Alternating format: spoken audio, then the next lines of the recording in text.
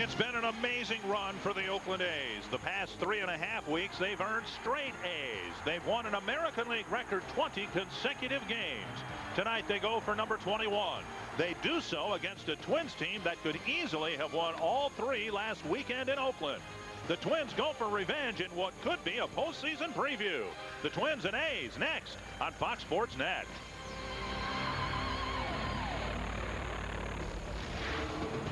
Tonight from the Metrodome, the team with the smallest magic number in the American League hopes to steal the magic from the Oakland A's and end their American League record 20-game win streak.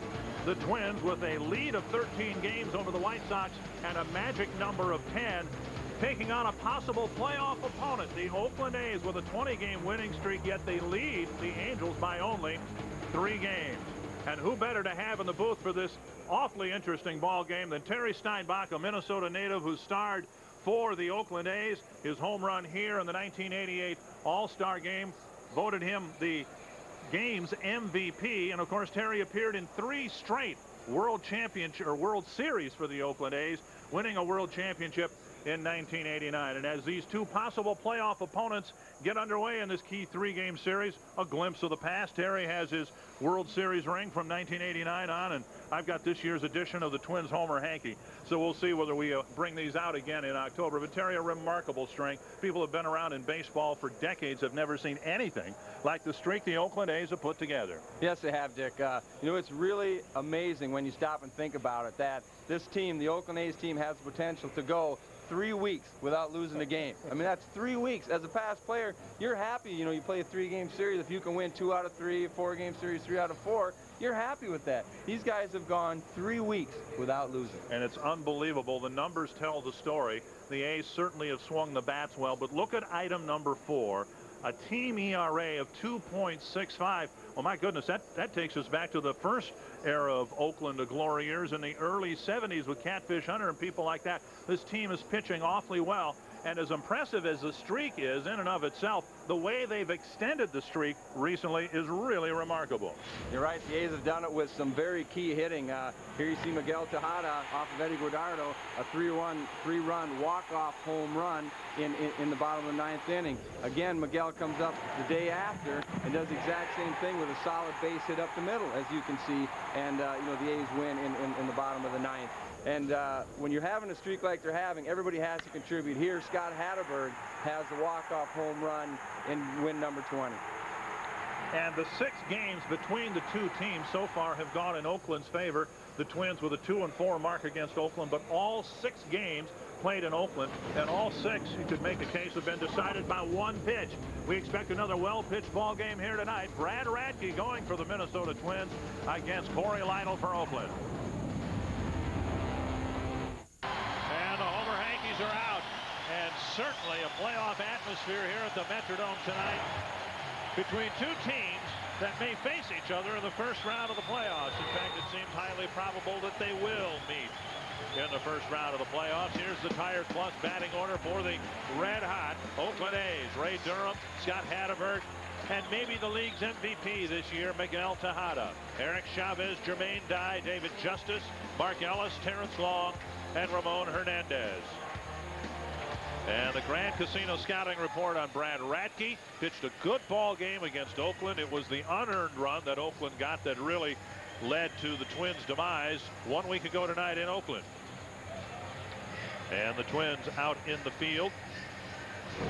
Brought to you by Northland Ford. Of course, Doug Minkiewicz is at first. Louis Rivas at second. Left side of the infield has Corey Koski and Christian Guzman. In left field, it's Jock Jones. In center, Torrey Hunter. Michael Kadire getting right field. And A.J. Pierzynski behind the plate. And Brad Radke on the mound. And Terry, ball game that I think you may have caught a couple years ago. Big start for Brad here against the Chicago Cubs. And all the talk was about Kerry Wood this, Kerry Wood that. Brad Radke pitched that ball game, and nobody seemed to even acknowledge the fact that he was the opposing pitcher. Brad Radke went into that game with a mission, ended up pitching a shutout against the Chicago Cubs. Somewhat the same challenge, I think, for him tonight. All the talk is about the Oakland A's and not about Brad Radke and the Twins. Exactly, and you know, I think in Brad's that's in Brad's favor tonight. You know, Brad being a veteran guy, Brad is focused on the Oakland A's hitters right now. He's not getting caught up in all the hoopla of everything, and he wants to go out there and do what he has to do to try to get the A's hitters out.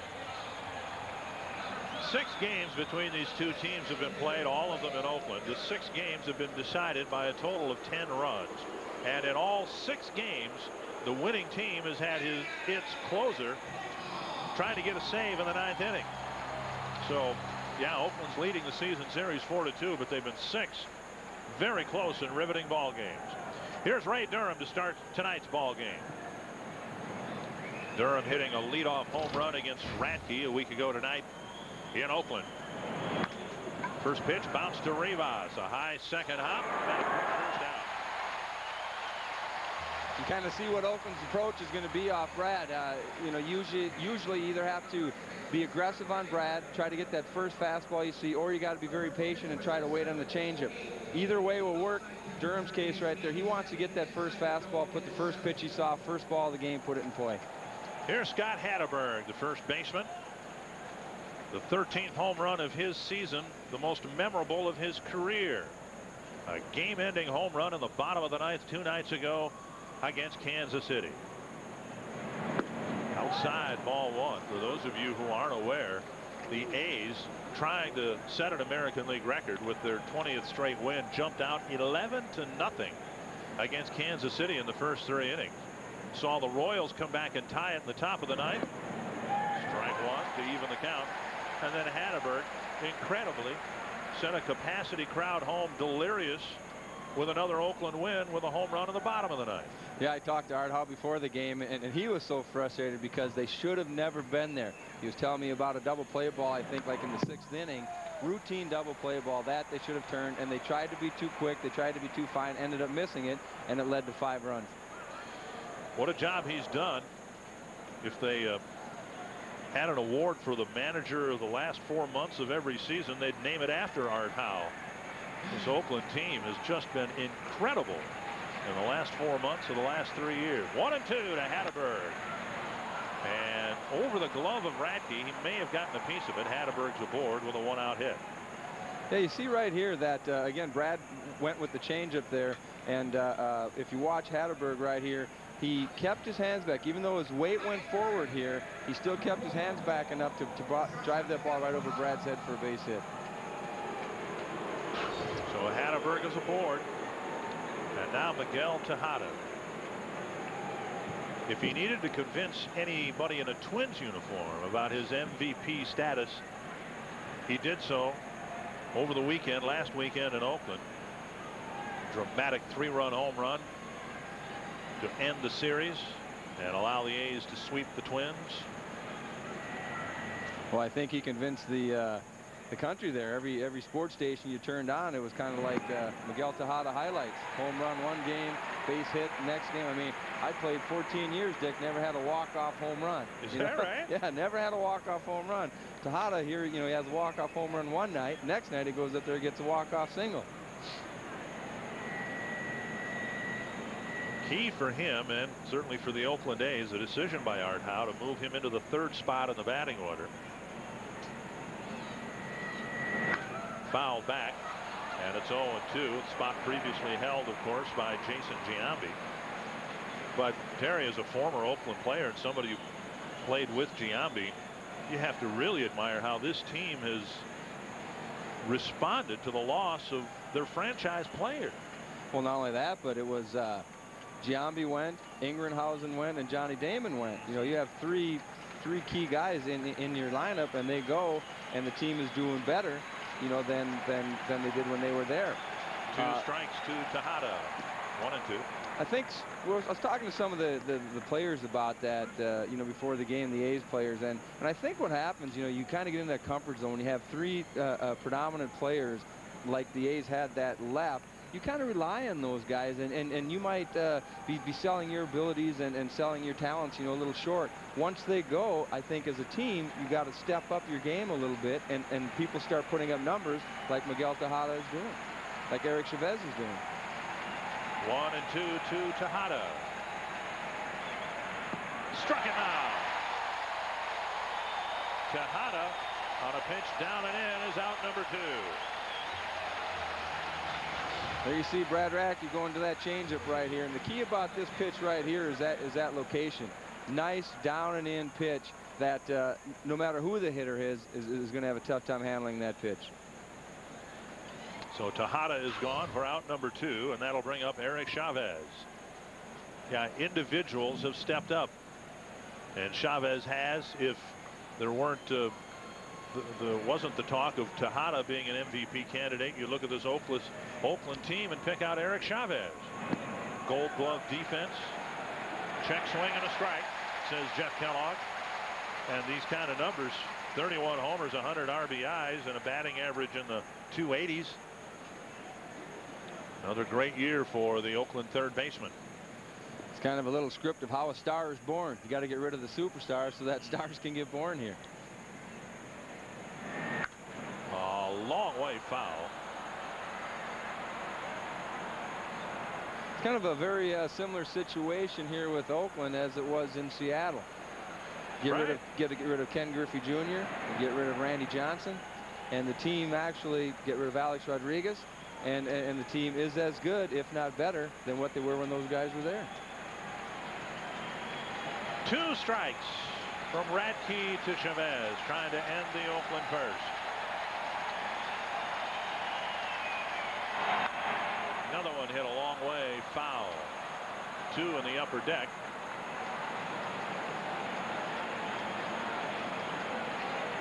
And the count remains 0-2. Can you pitch so far inside that that's all a hitter can do? That's actually good pitching right there. The crowd here loves those. You know, ooh, ah, you know, hit far, but hit very far foul as well. Those are nice purpose pitches right there. It wouldn't surprise me now to see Brad come back down and away with that changeup on the outside corner. And it's fouled away. That's the part about the game that I guess that I could say I honestly miss most is what I'm seeing AJ doing back there right now, what we're talking about right now. You know, you come inside with pitches and you get the hitter to do exactly what you wanted him to do. Go ahead, hit those balls foul. All they are strikes, and then to try to get them set up so you do make that good quality pitch down and away and can get that guy to strike out. A shake off by Radke.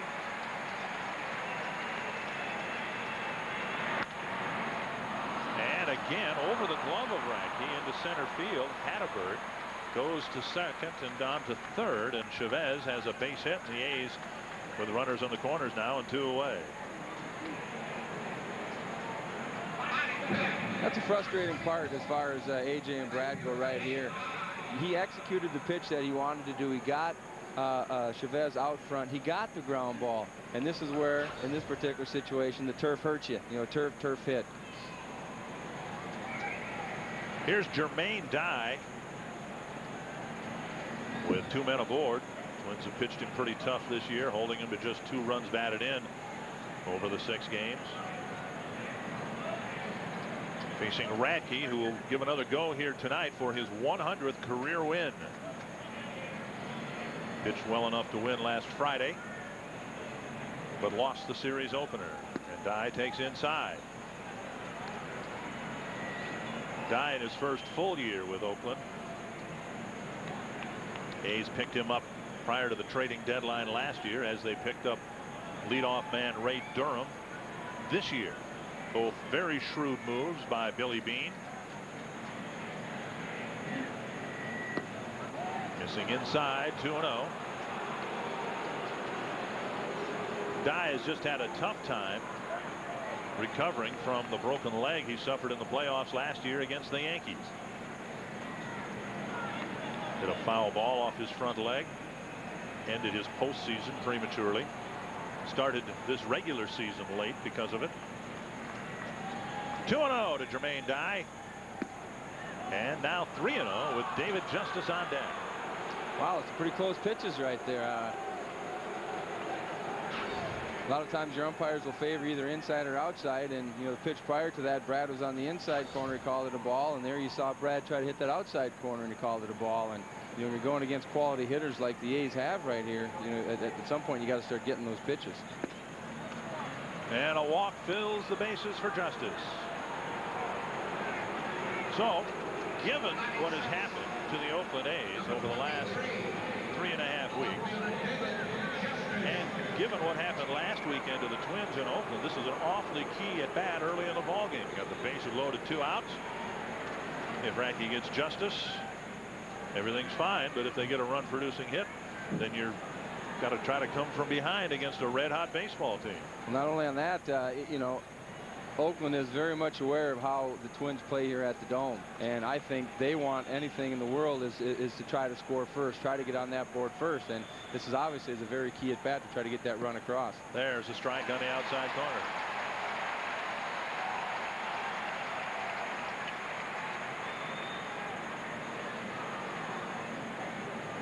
Radke, of course, didn't pitch in June or July because of the pulled groin injury.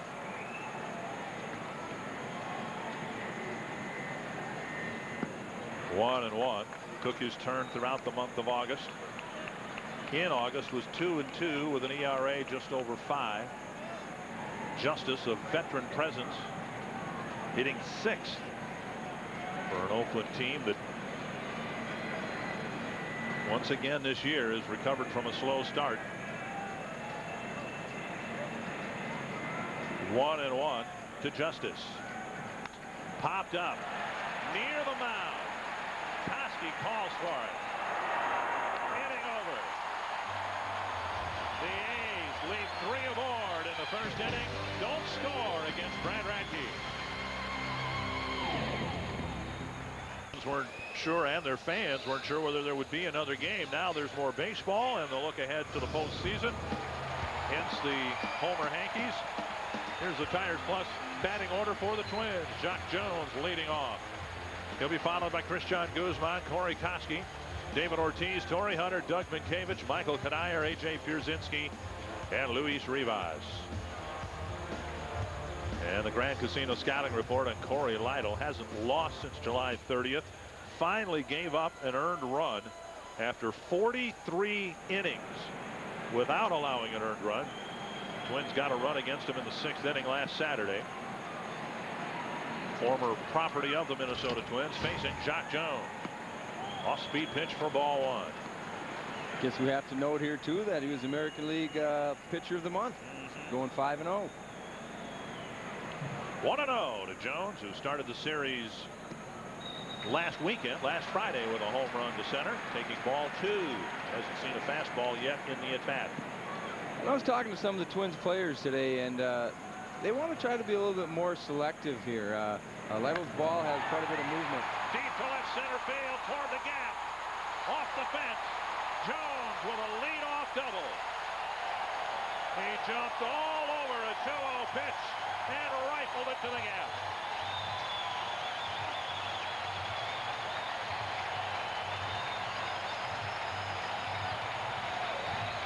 Here's something that Jock has done very well all year. Not getting too far out in front of that ball, hitting the ball where it's pitched, driving that ball just short of a home run. As you can see, it bounced off the warning track right there. Just short of a home run for a leadoff double.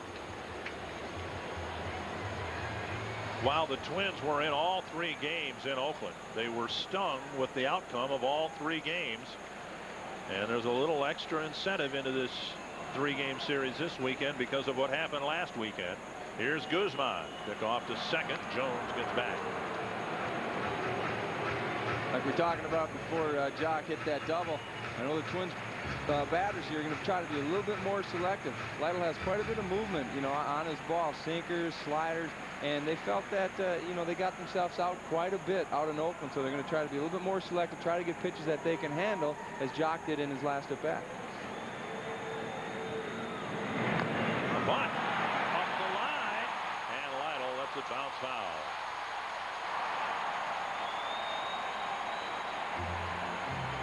Point that should be made that in the incredible month of August that Corey Lytle had, he did not have to face one team twice. And now the challenge is, of course, coming back and facing the same team on a mission in back-to-back starts. Absolutely.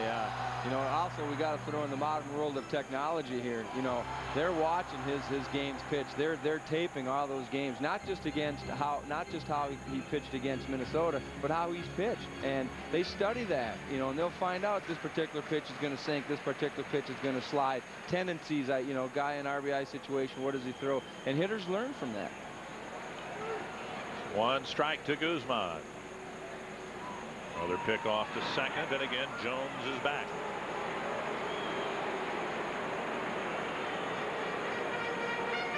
Catcher involved in that call, or is that strictly between the pitcher and the shortstop? There's a couple ways to go. You're absolutely right. A lot of times they'll have the catcher be involved with that, where sometimes the catcher will just drop his glove, so it's kind of a timing play.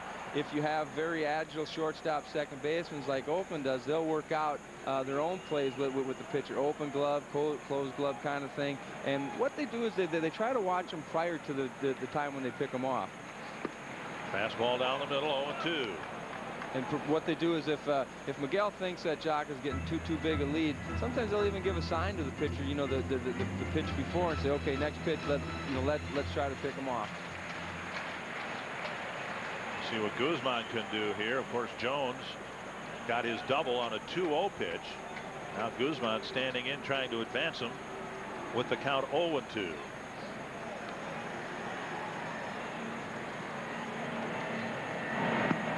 Dirt, nice block by Hernandez. 1-2.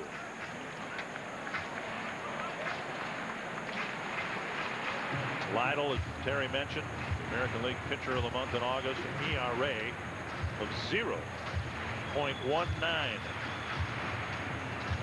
And as recently as July, any team could have picked him up for a song. He was on the trade market, was struggling. A's didn't find much interest in picking him up, and boy, are they glad they didn't make that trade. 1-2 to Guzman. Inside. 2-2. Well, it's good to see here that home plate umpire Eric Cooper, you know, so far here in the bottom of the first inning, is staying consistent, you know, with the strike zone. You saw Brad Radke in the top of the first not get those pitches, and here you're seeing Corey Lytle not getting those pitches either.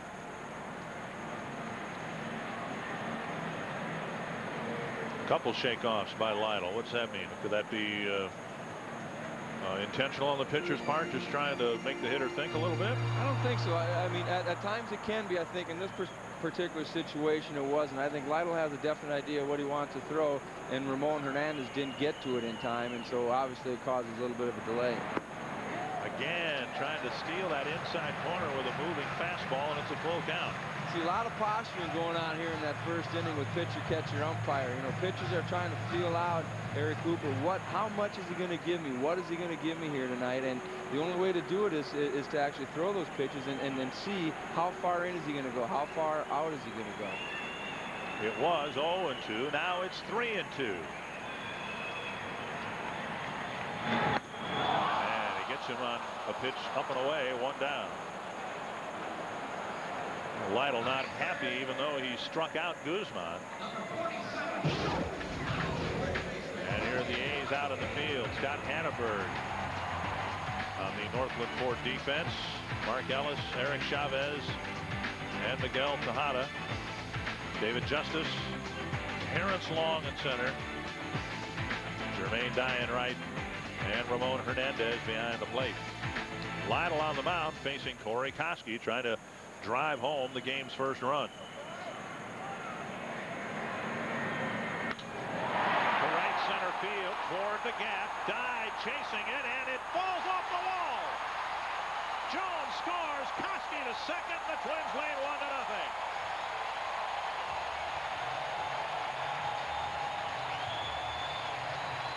A double to left center and a double to right center.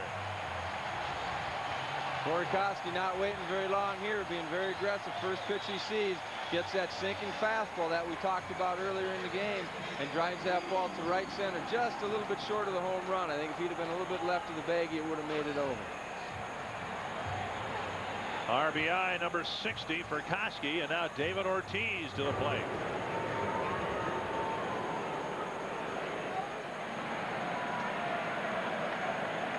Ortiz with a good average, just a couple of runs batted in though against the A's.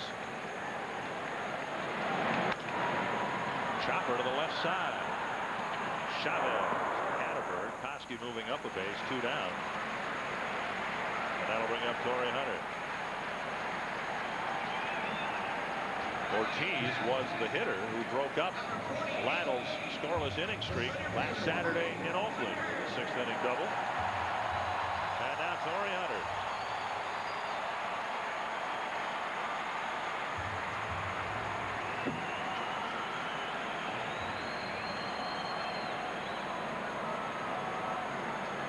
Hunter against Lytle, 1 for 6. Trying to get Koski in from third with 2 away. On the inside edge, strike 1. I think you're going to see Torrey here too, trying to be a little bit more selective. You look at Torrey's progress over the last 2-3 years. He's gone from being, very much of a free swinger to starting to tame that down a little bit more. And I think when he gets to where he's swinging at more strikes, you're really going to see Torrey explode offensively. A double hit, 2 strikes. Is that a good omen or a bad omen there, Nick? I don't know. Look at what he's done at the Metrodome. 4 home runs, 16 on the road, but a .344 average here at home. And if these two teams do in fact meet in the playoffs, one objective in this series is to establish home field advantage for the Twins against Oakland. 2 strikes to Hunter. 1 and 2. That's a good take by Torrey Hunter right there. That's one of those pitches out in Oakland that Torrey was swinging at. And it's like we talked about. You face that same pitcher, just 6 days later, 6 days apart. You remember how he pitched you, and right there you see Torrey laying off that pitch.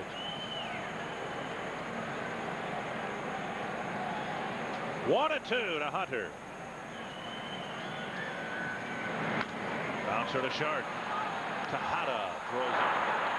Hatterberg getting over, but the Twins put together a couple of first inning doubles and score first against Corey Lytle. That gentleman, we're told, celebrating his 90th birthday here at the Metrodome tonight.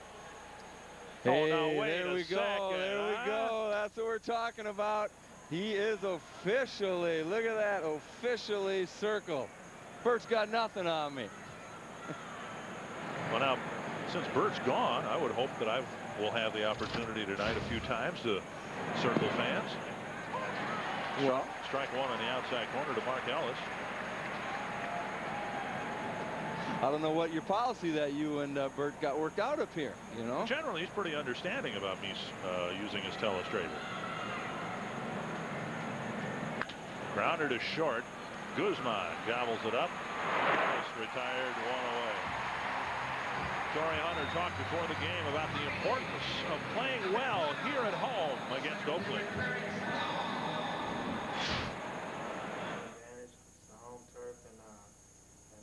I think that, it's going to be a different ball game than when we were in Oakland. I mean, they had all the momentum going for them, and they had the fans behind them, and now we have the fans behind us, and we got the momentum on our side.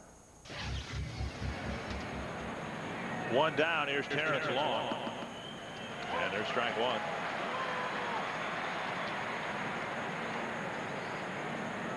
Long hitting 8th in the Oakland lineup.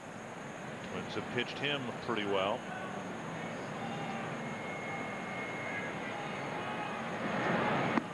Up and in, and it's 1-1.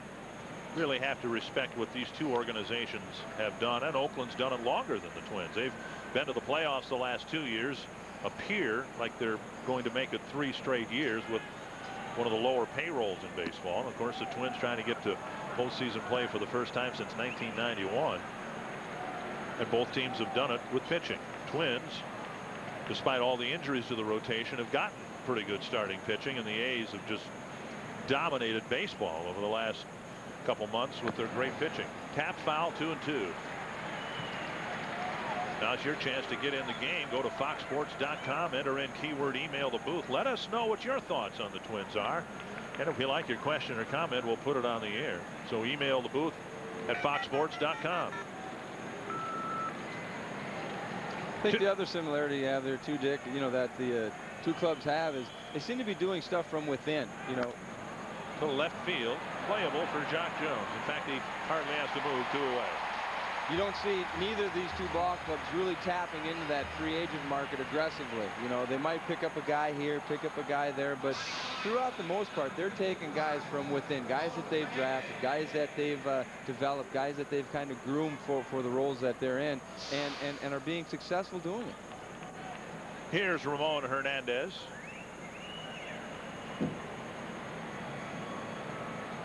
Of the opponents the Twins have played this year, the games against Oakland have consistently been the closest and most interesting games.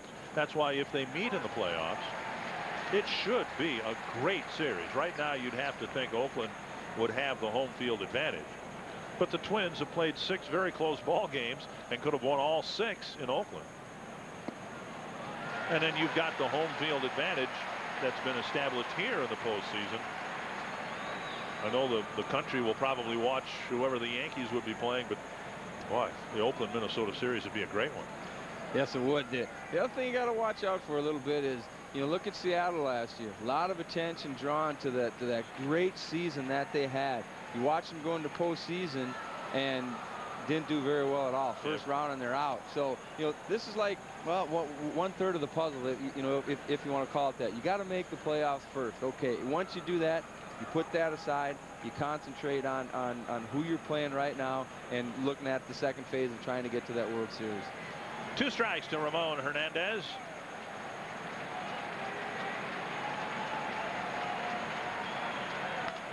Ground ball right side. Rivas to Minkiewicz, and Raschke has a 1-2-3 second inning. After an inning and a half, it's 1-0 Twins. Oh, come on. There we go. We got another one. Consider yourself officially circled. Even though it wasn't by Bird, it was by Terry, but you're still circled. Terry Steinbach sitting in for Bert. Bert will be back here on Monday. Here's Doug Minkiewicz to face Corey Lytle. Minkiewicz, one of the few Twins hitters who's done well against Lytle. 3 hits in 6 at-bats. Talked to Doug before the game a little bit. He's still been saying he's been still bothered by that wrist injury a little bit, or that nagging type of ailment that he has. And a strike, 1-1. Twins trying to end the longest streak in Major League history in 67 years. Now, were we talking about that before the game, that the current streak that's in play right now, 20 games. 20 games. No, the record. Right, 26. 26. There's actually a tie sandwiched in the middle of that. Now, my feeling on that is that's not a winning streak. That's not a winning streak.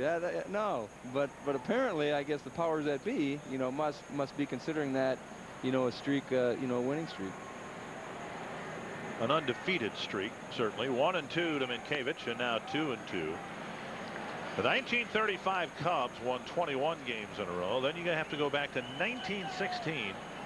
The New York Giants played 26 games without losing, but there was a tie in the middle of that streak, presumably because of darkness. They didn't have lights on the field. Minkiewicz swings and misses. Hernandez has a throw to make, and he makes it. 1 away. College Football Saturday, presented by Kyocera, returns to Fox Sports Net tomorrow with a triple header. First, the Fresno State Bulldogs take on the 13th-ranked Oregon Ducks. Then San Diego State visits the 17th-ranked Colorado Buffaloes. In the nightcap, the 19th-ranked Colorado State Rams battle the UCLA Bruins. Coverage begins tomorrow with the College Football Saturday kickoff show at 10:30 Central, right here on Fox Sports Net. Here's Michael Kadire, hit home run number 3 in Oakland last Sunday afternoon. A mammoth blast to left center field, and we all thought it was one of the biggest home runs of the season for the Twins. But then Tejada hit his game winner in the bottom of the inning, and Oakland won anyway. Kadyr's home run in Oakland was the third of 3 solo home runs that brought the Twins back from a 2-run deficit to a 1-run lead. 2 strikes to Kadyr. And now 3 strikes. And 2 away in the second inning. Here you see what Lytle does so well. You know, 2 fastballs down the middle. He gets ahead in the count. Throws that forkball down and away. Very tough for pitchers to lay off. I mean, for batters to lay off. Excuse me. 2 down, and now A.J. Pierzynski. I do have to ask you on that. You know, I did read a little bit about you know, Michael Kadyr's adventures, you know, with the whole strike and the settlement and roster moves and all that stuff. And I read a little bit about what he said. How was he, you know, you saw it firsthand, how was he in person, you know, when the strike was settled and there he is and he's at Oakland and he's, you know, he's before the September 1? Pretty thrilled to be back in the Twins clubhouse and be on the playoff roster. Pierzynski bounces to Hannibal. 1-2-3. The Twins lead 1-0 after 2. 1-0 Twins. Welcome back to the Metrodome. I'm Clay Matvick alongside our baseball insider Jim Souhan from the Star Tribune. There's a little asterisk that goes along with what Dick Bremer alluded to last half inning. The New York Giants in 1916. They have the longest consecutive winning streak, but as I mentioned, there's a little asterisk. That's right. The 1916 Giants won 12, tied 1, then won 14 in a row, and as Art House said, this isn't hockey. Ties shouldn't count. Well, the A's going for 21 wins in a row here tonight. A reminder, immediately following the game tonight, another Grand Casino Twins post-game show. Jim will join me here on Fox Sports Net. That's right after the game. Let's go back upstairs to Dick and Terry. All right, thanks, guys. Brad Radke to face Ray Durham, starting the Oakland 3rd inning. Durham has done exactly what the A's intended him to do after acquiring him from Chicago. He's provided a little spark on the top of the lineup, albeit as a designated hitter. He was the second baseman for the White Sox, but he's really jump-started this offense during this streak. I agree. I think you know what Oakland did. They needed somebody like that. Switch hitter up there, good speed, has a good eye on the ball, can go up there and get on base and let, you know, the Tejadas, Chavezes, and Dyes of Oakland drive him in. 2 quick strikes to Durham.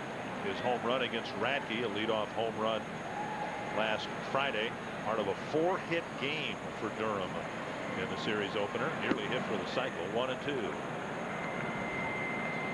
Take a look at the Dodge power performers.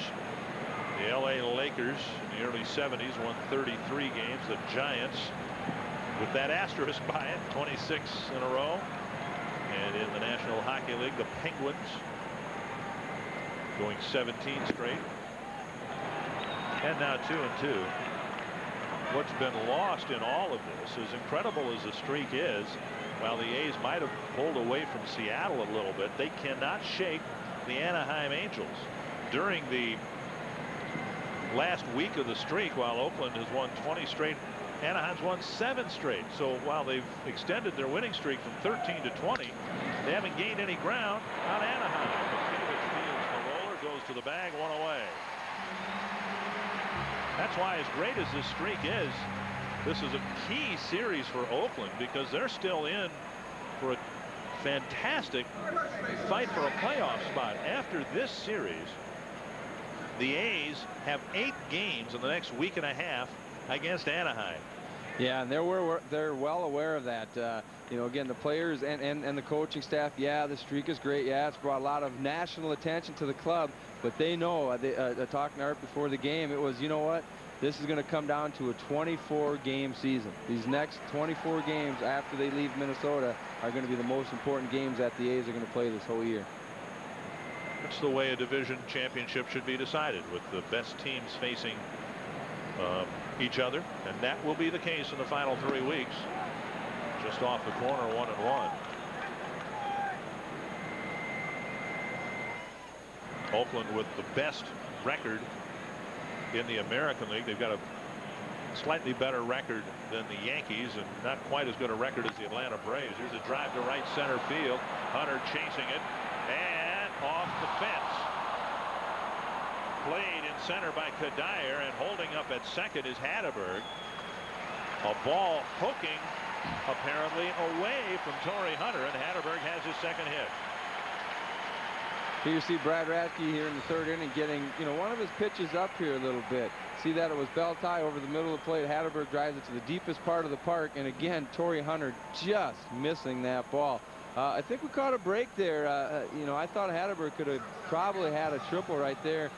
When he was rounding second or getting close to second, he was already looking, and when the ball's in front of you or to the right of you, he's got to make that decision on his own. All those years of catching can take a little life out of your legs, can it? Just a little. Here's Tejada. Tejada with a strikeout, his first time up. Tying run at second with one away. Up and away, ball one.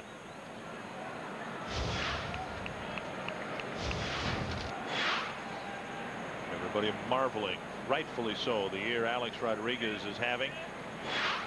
But Tejada would get my MVP vote, I don't have one, over Rodriguez simply because of what he's meant, the value he has had for his team.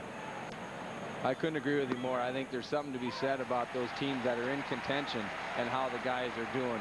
A-Rod goes out there day in and day out. Not that, again, not that he's not a all-star player or, one of, very, very good shortstop. But, when there's nothing riding on that game, when there's no playoff contention involved, you can tend to be more relaxed and do things you might not be doing without the pressure.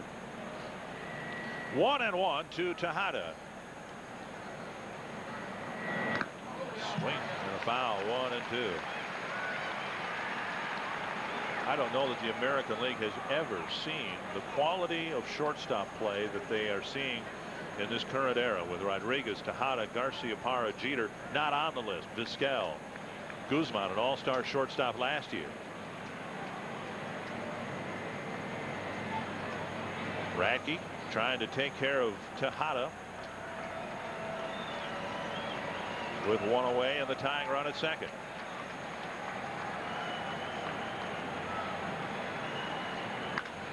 And that might not tie the game. Hatteberg headed back to second base, so the single up the middle will only advance him to third.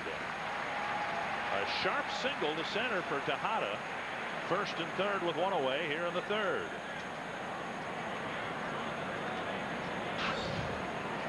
You see Miguel Tejada hitting the slider right there, staying back, not chasing it, going after the ball. And again, we catch another break with Scott Hatteberg. For our young viewers out there, here it's very important. You see a situation where the A's could have had this game tied with just average base running. Hatteberg, again, not being the fastest guy out there, but just paying attention to what the game gives you. He could have been on third, and with that hit right there, would have scored. Here's Chavez with first and third and one away. Chavez singled up the middle, a ground ball base hit his last time up. Strike one on the outside corner.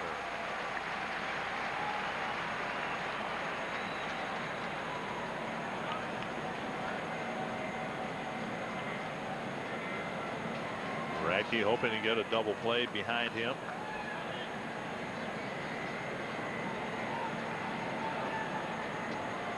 A's with 4 hits. Radke's issued 1 walk. 1-1.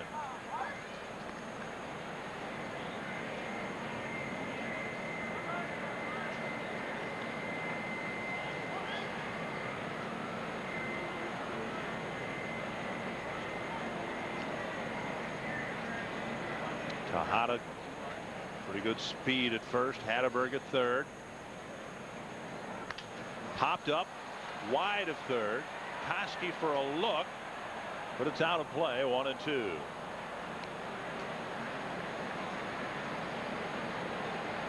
The A's trying to extend their winning streak on the road, and you'd think that would be a tough task, and it will be here, but half their winning streak, more than half, has been built on the road. They had a 10-0 road trip before they opened up that series a week ago at home against the Twins. So winning on the road, not a novelty for this Oakland team. Big spot here with the tying run at third and one away. 1-2 to Eric Chavez. Foul tip. He just got a piece of it.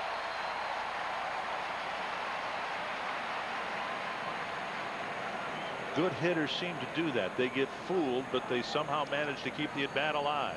Just got a piece of that ball. Everything was done right with A.J. and Brad. Brad throwing the changeup, keeping it down, and Chavez was fooled on it. Actually pulled off the ball a little bit right there, but as you mentioned, Dick, just got a piece of that ball. Waiting for Brad to make a mistake.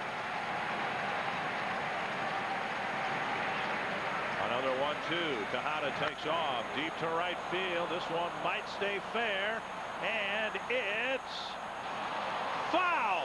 Just missed the screen. Oh, was that ever close? He hit two of them into the upper deck foul in his first at bat. That one just missed the foul screen. See that little cut fastball that Brad's been throwing, and he didn't get that ball in enough. Well, just enough, I guess he got it in for Chavez not to be able to keep that ball fair. Body English, and a joyous bounce on the mound. So Chavez, who just got a piece of it to keep the at bat alive, just missed a 3-run home run. And he'll get another 1-2 from Radke. Foul the other way. It's kind of nice to see here. Here we're in the third inning, top of the third inning, and you can tell the intensity that the players have. You have Brad trying to push that ball foul. You have Chavez trying to wish that ball fair. You know, here we are, third inning, and the players are into it that much already, which is really good to see, and just indicative of the atmosphere that we have at the ballpark tonight. And it should condition them for October baseball. Whatever the intensity is here tonight, magnify it times 10, and you've got playoff baseball. Throw to first. Out of chase back to the bag.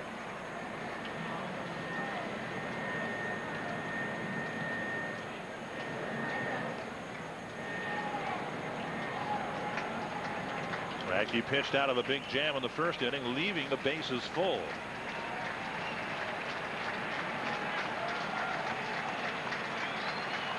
Another 1-2 to Chavez. Got him! 2 away.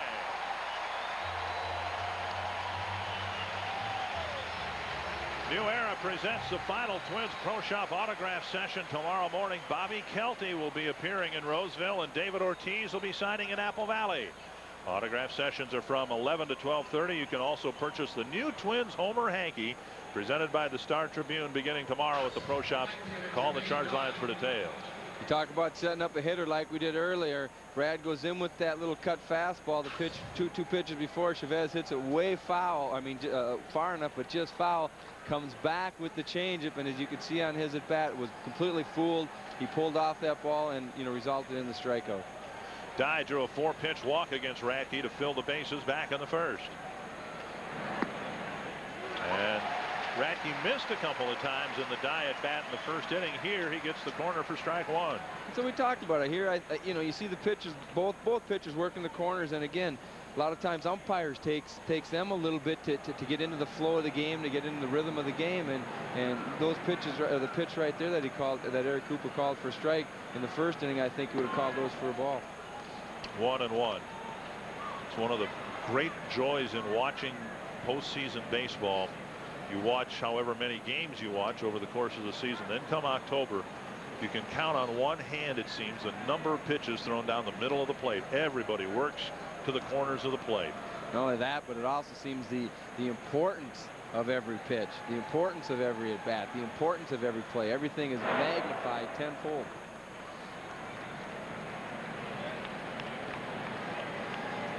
Dye backs out of the box. Hatteberg with a 1-out double. He's at third, representing the tying run.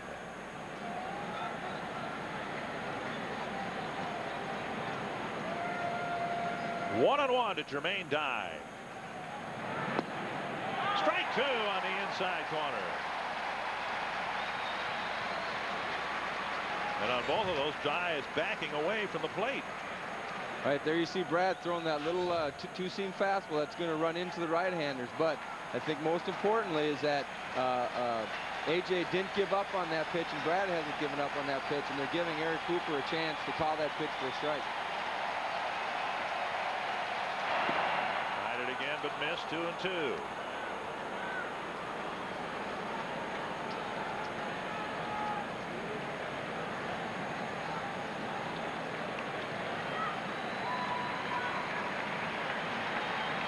Second inning out of 3 where Radke's had to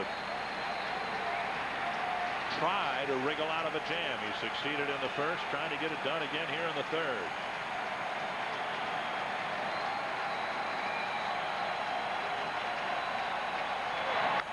Bouncer to third. Koski finds the ball up against his chest, throws to Minkiewicz, inning over. Great job again by Brad Radke, keeping the A's off the board. Big ball game tonight. The A's don't play in October. Well, they think they will be playing in October. They have the last 2 years. Here's Corey Lytle to Luis Rivas, taking ball 1 just off the corner.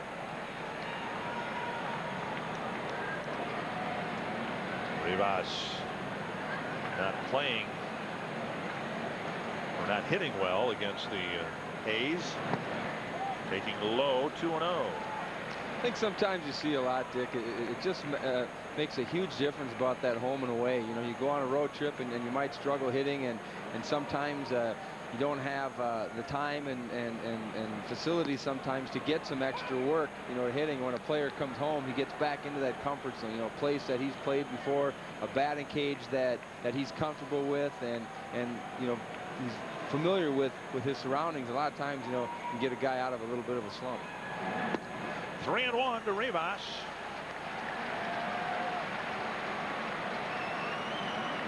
Lytle missed a couple of starts earlier this year with a sore shoulder. He had injury problems as a Twin. Never really pitched much in the low levels of the minor leagues for the Twins. Down the line, foul. Terry Ryan told me the story in Oakland that Twins actually signed Corey Lytle at a bowling alley out in California. And they just had a tough time watching him pitch. He had one injury after another, and that was true after he left the Twins organization. But with time and with health, he's evolved into a pretty good pitcher. He did not fare well in the Tampa Bay organization and has found a home in Oakland. This one pulled foul. 3-2. That's where that maturity comes in, you know. So some kids, some players, it takes a while, you know, for guys to find out which scenario of coaching, of fields, of what is going to work for them. You know, Johnny Damon's another example, a little bit, you know, didn't do very well with Oakland last year and is doing very well with Boston this year. 3-2 to Rivas. Base hit. That might run the gap. Long's got a scamper after it. Can't do it. Rivas flying around second. On his way to third. It's a leadoff triple.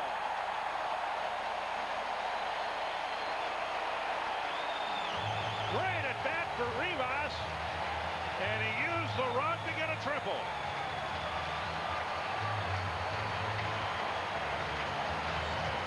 That's what we were talking about. Luis feeling comfortable at home, gets a sinker that Lytle left up and drove it to the gap. And for the young kids, again, right out of the chute, Luis is running hard. And as soon as that ball got by Terrence Long in center field, he knew he was going for 3 the whole way. Twins got a leadoff double from Jones to score in the first. Now a leadoff triple, and Jones, looking as if he wanted to bunt Rivas in, nearly got hit by the pitch.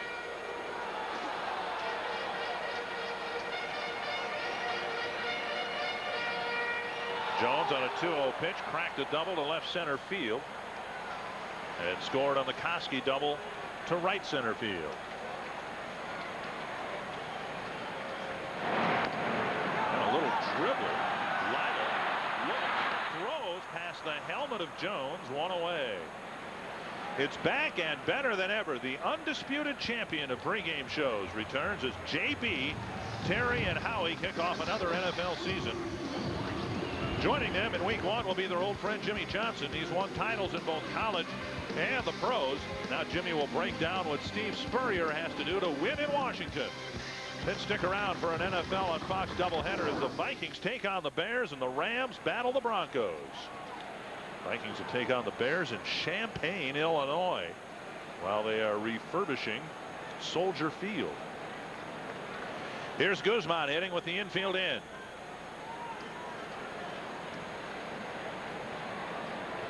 And Lytle having a little chat with Tejada. Guzman struck out on a 3-2 pitch back in the first inning.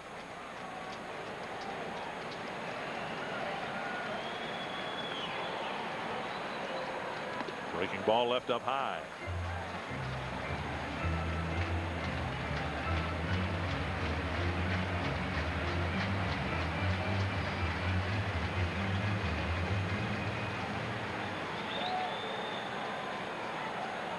Lytle gave up a run to the Twins in the 6th inning in Oakland last Saturday, ending a streak of 43 innings without an earned run. Twins have one here in the 1st, looking for another one in the 3rd, and it's 2-0 to Guzman.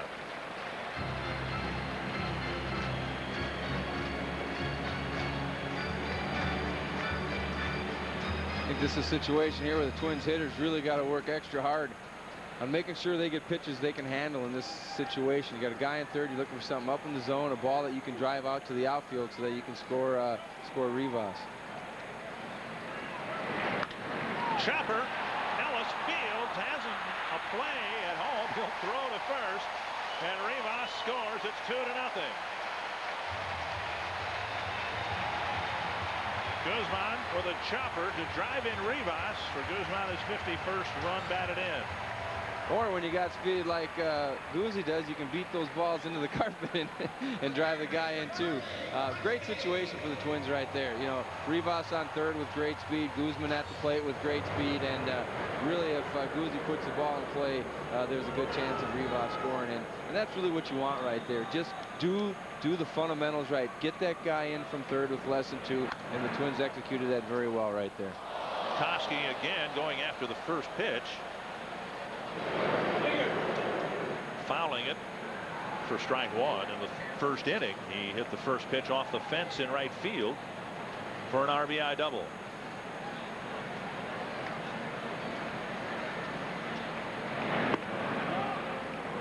One and one.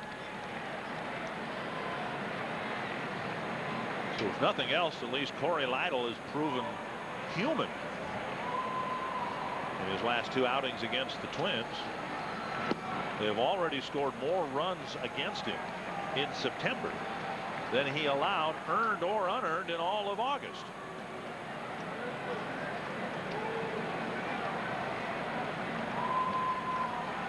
Two and one to Koski.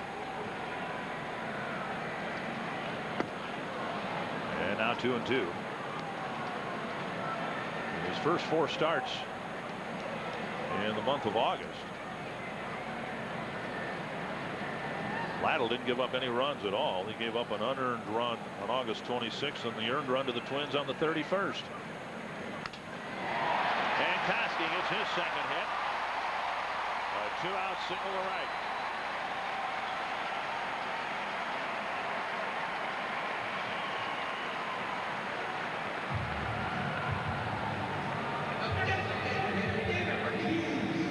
To see here, Corey Koski staying very aggressive at the plate. Had a nice double his first at bat. That pitch right there. Lytle trying to come in on Corey. Corey pulled those hands in very nicely and drove the ball out to the right center gap. Here's David Ortiz, a ground ball to Chavez, his first time up.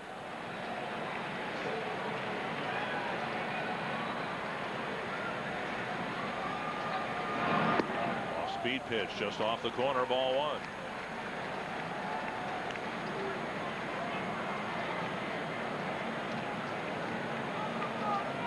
So far after 3 innings, Dick, it seems like the Twins hitters are doing what they want to do. You know, they're being more selective up there. They're trying to get good pitches to hit and not chasing as much of Lytle's stuff down in the zone as they had in the past. leadoff extra base hits help. Twins got a leadoff double in the first and the leadoff triple here in the third. Hits are even at 4 apiece.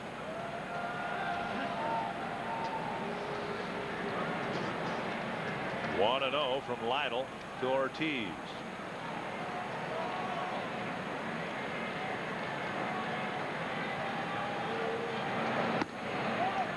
And now 2-0. Talk about that change of scenery thing, you know, in Lytle's case, being with Minnesota. You wonder how many players, you know, have turned out to have successful major league careers did what Corey Lytle did. You know, started with one organization, didn't pan out, went to another organization, didn't pan out, and all of a sudden, as you mentioned, found a nice home in Oakland. To right center field, die to the gap, makes the catch. Twins get the leadoff triple by Rivas, score the second run. It's 2-0. You're watching Twins baseball on Fox Sports Net. Down the magic number tonight. Get it down into single digits. It's 10 as we start play tonight. Clay Matvick, Terry Steinbach filling in for Bert Blyleven and Dick Bremer at the Dome. And here's the question I don't believe I've ever asked any of the people I've ever worked with up here, and I've worked with quite a few over the years. How many geese have you shot already? Well, opener, we went out. We had my brother and his son, and myself and my son, and we ended up with 3 geese on the opener. Okay. Had a little user error screw up. I'll admit it. I made my mistake. I situated my decoys in the wrong position, and the geese did exactly what they were supposed to. And I was frustrated as to why they didn't come in. And upon reading instructions of how these decoys should be placed, I realized I did it backwards. Justice with a flare to left center. Guzman out there to make the catch. One away. Here's our Aflac trivia question, and it's not goose hunting related, I don't think, or duck hunting related. Sorry about our apologies to the Aflac duck to even mention waterfowl hunting, but who's the last shortstop in the majors to win an MVP award? And we will answer that question in the next half inning. Mark Ellis, the hitter. Ellis with a bouncer to short his first time up.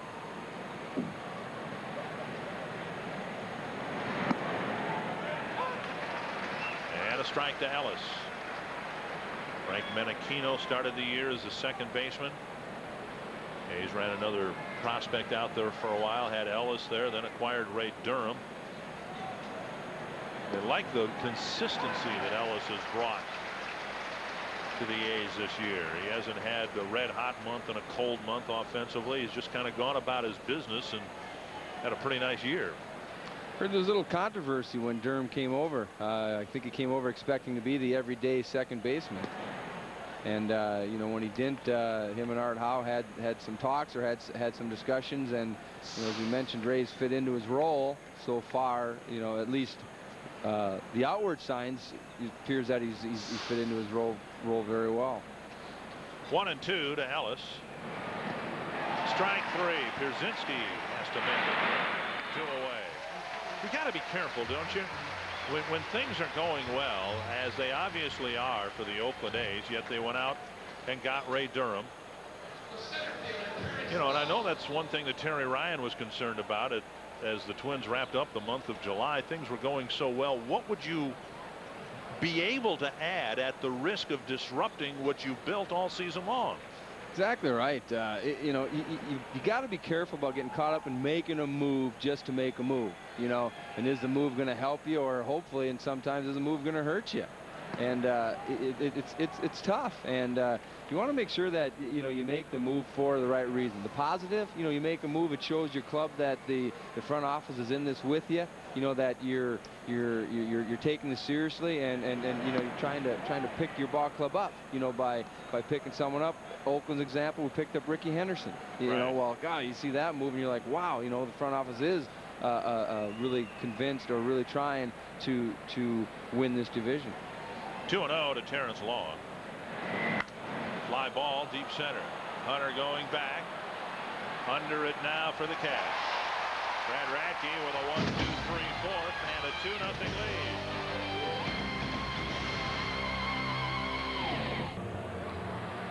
Twins trying to end the longest American League streak ever at 20 games tonight. And the Twins have a 2-0 lead. Now wait just a second. That took a lot of time. Are these friends?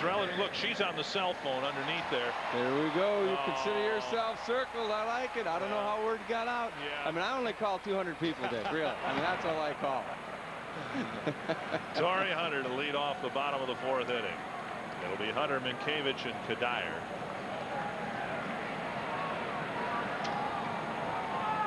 Torrey bounced to short his first time up. And now 2-0. Yeah, you're right. Twins are going about their at-bats much more patiently than they did last Saturday against Lytle. And they found themselves in some hitting counts like this 2-0 count to Hunter. Pounded foul, 2-1. I never liked doing what the Twins had to do right now, playing the same team, you know, back to back. More for defensive reasons, because behind the plate, you know, you had a series of what your game plan was, you know, for like 3 days out in Oakland, and you did that, and hopefully you were successful at it. Well, when you turn around and Oakland's back, you know, at the Dome now, 6 days later, as a catcher, you start thinking, well, you know, do I have to change what worked, or are the hitters going to be looking for what we did out there? And sometimes it gets, you know, very confusing, you know, behind the plate, trying to figure out which way should I go, which direction should I try to get this hitter out. We've had this discussion with Bird up here, you know, whether it's the advantage to the hitter or the pitcher to face each other a half dozen days apart, or in this case, you know, from Saturday to Friday. And consensus he had is it was a big advantage for the hitter, just to get a better, you know, fresh memory of what a pitcher has one away. Mountain Dew bobblehead series wraps up tomorrow with a koozie. First 10,000 fans will receive a Mountain Dew Christian Guzman doll. You can call 833 Twins and be part of the great weekend of baseball against the A's. Yeah, I'd have to agree with you on that one too. You know, definitely advantage to the hitter, because, you know, you're as evident with the Twins hitters right now. You know, they're having much better at bat. Sure, Corey Lytle's still getting his share of guys out, but I think if you look at the overall quality of the at bats that we've had after 3 innings, they're a lot better than they were in Oakland. One down. Here's Doug Minkiewicz, and he checks his swing and takes ball 1. We're talking in the last inning about acquiring players prior to the trading deadline, and the A's have done a wonderful job picking up last year Jermaine Dye, Ricardo Rincon this year, Ray Durham this year. Maybe one of the better examples of how disruptive it could be was a trade the Twins made late in the 1984 season. They had a little shortstop who played there most of the year by the name of Houston Jimenez. Wasn't a great offensive player, but very steady in the field, and the Twins had worked their way into first place with Houston Jimenez at their shortstop. As their shortstop. 2-1. Then late in the 84 season, the Twins acquired veteran Chris Spire. Chris was a great shortstop in his prime, but he was at the tail end of his career, and he came to the Twins with an injured knee, and just the whole process seemed to contribute to a tough final month for the Twins. Backhanded by Tejada. He beats Minkiewicz by a step 2 away. Our Aflac trivia question involves Tejada in a way as a candidate for the league's MVP. Who was the last shortstop in the majors to win a most valuable player award? Any guesses? Yes, my guess would be Cal Ripken. I'm going to go with Barry Larkin in 1995. I was going to say Alex Rodriguez. No, he didn't win that year. He won a batting championship in Seattle, but not the MVP. Outside to Kadire. Michael struck out swinging his first time up. 1-0 from Lytle to Kadire. To center field, Jermaine Dye Terrence Long over for the catch. And like Brad Radke, Corey Lytle has a 1-2-3-4. If you'd like to do the honors and go ahead and circle those Twins fans. May I thank you. From Mankato, right in my backyard. Not too far from New Ulm. There we are. Twins leading 2-0. Dick Bremer along with Terry Steinbach filling in for Bert Blyleven, joined during this half inning by Minneapolis Mayor R.T. Ryback, who is wearing his Twins jersey. And you're out here to watch the Twins beat the Oakland A's and end their winning streak. I am, and I'm here with my Little League team from the Lyndhurst Lakers. They're right up in section 223, right above me, and they're cheering like everybody there. It feels like the playoffs in here tonight, doesn't it? It sure does. Ramon Hernandez on the first pitch is retired. Twins got a big reprieve a week ago, Mayor, as you know, with not only the promise that this season would be completed, but contraction's been put off for 4 years. So now the big challenge. There's the Little League team right there. Okay. Give those guys a Let's circle. get them all. I hope I can fit them all in there. That's my son right there. We'll give him a special circle. There you go. Very good. They'll go home happy tonight. They're a good team. They didn't win this year, but they will next year. It was a building season, right? Ray Durham, the hitter. The big challenge for the organization, of course, is to get a stadium and take the Twins off the contraction list forever. Talk a little bit about Minneapolis's efforts, where that effort is right now, and how optimistic you are that everybody will roll up their sleeves again in the next legislative session and get it done. Well, we put a lot of work into it, and what's great about it is we have some great partners who took the lead at Hennepin County, and we're going to go back to the legislature, and hopefully this year they'll let Hennepin County take the lead on the project. There's a drive to left center field. Torrey Hunter chasing it. Nice running. Backhanded catch. 2 away. Torrey tracked it down in the gap in right center field. Radke set down 7 men in a row. Torrey Hunter getting a great jump on that ball like he has, you know, for the past 2-3 years, running that ball down and robbing Ray Durham of a for sure double, possibly a triple right there. 2 down. Scott Hatteberg, the hitter, and Mayor, continue your thought. Well, so we've got, I think, all the infrastructure in place and ready to go, and hopefully the legislature will let us. And I think more than anything, the fans want to get back to real live baseball without all the politics. The contraction's out of the way for a while. The strike thing is out of the way for a while. I hope this month is one kind of no politics and sports month, where people just get back to the fact that we're in a stretch drive with a team that everybody wrote off except those of us who are big fans, and we have a big reason to celebrate. So I hope this month we can remember why we love baseball again, not why we love reading about strikes and contraction and all that. And I think that'll make getting all this done a whole lot easier when the dust settles.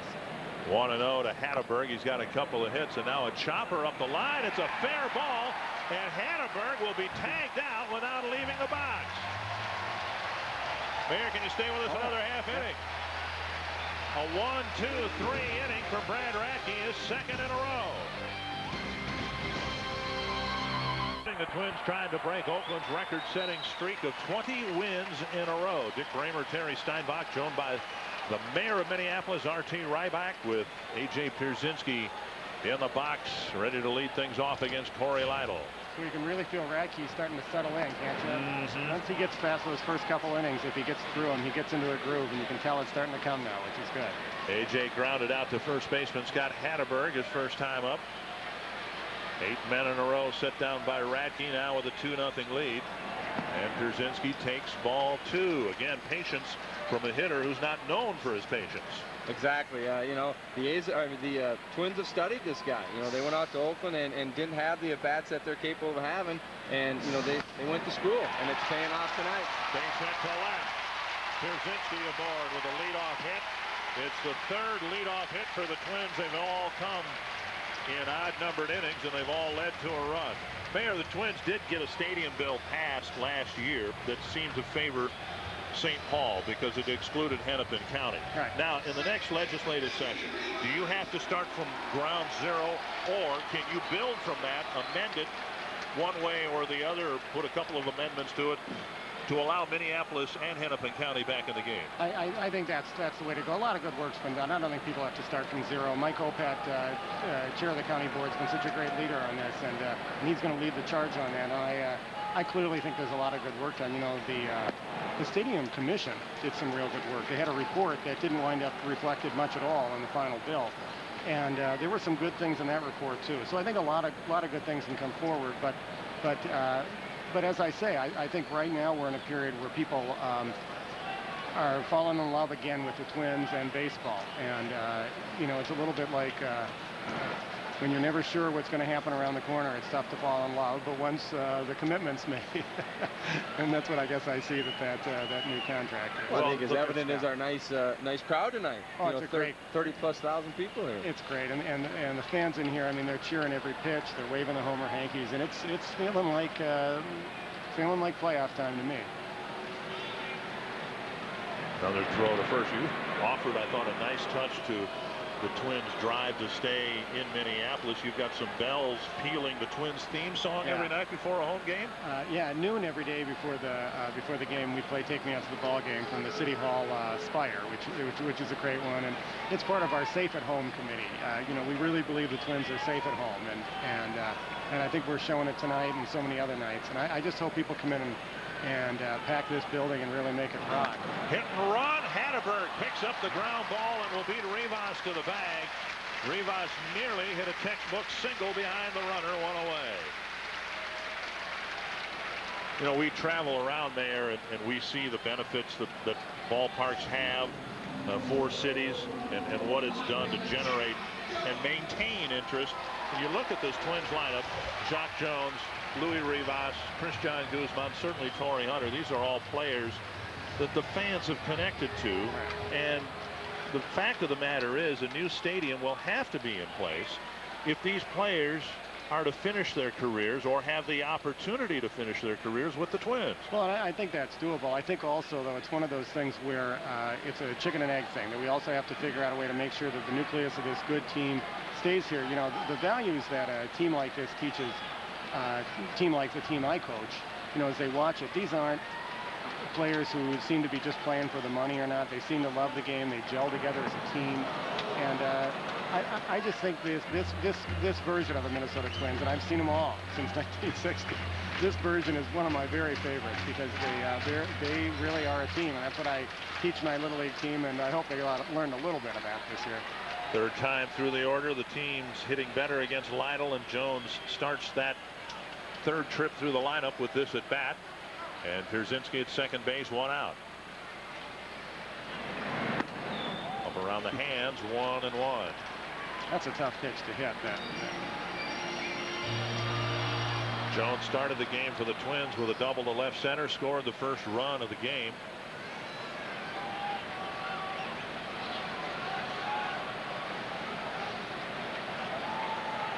One and one to Jacques Jones.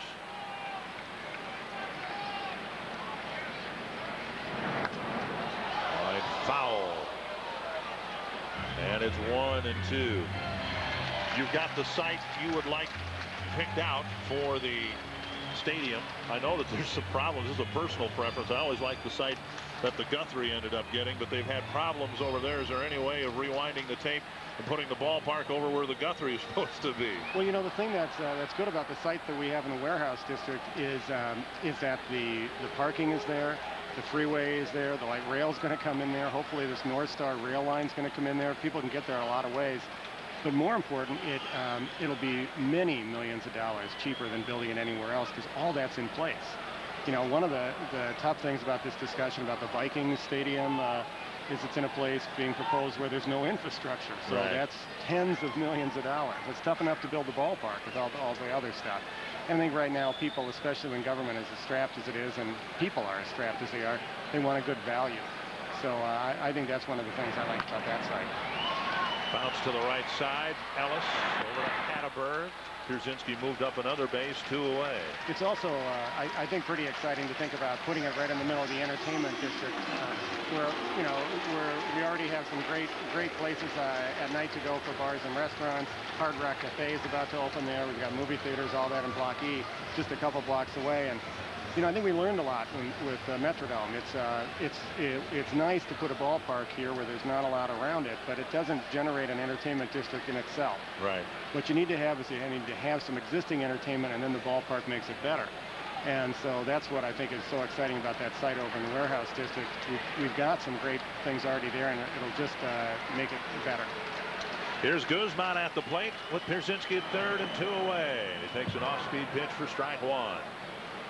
There's been so many nights, and I know the weather hasn't been ideal, but there's been so many nights this year where the fans have been asked to come inside when the weather is beautiful, like it was at least when I walked in here, and as many fans are here tonight, you'd like to believe there'd be another 5,000 or 10,000 that would show up to watch outdoor baseball. There's no doubt to me that people want to watch this game outdoors, and as fun as it is in here, and certainly it's given us an advantage in a couple of these series. That's nice.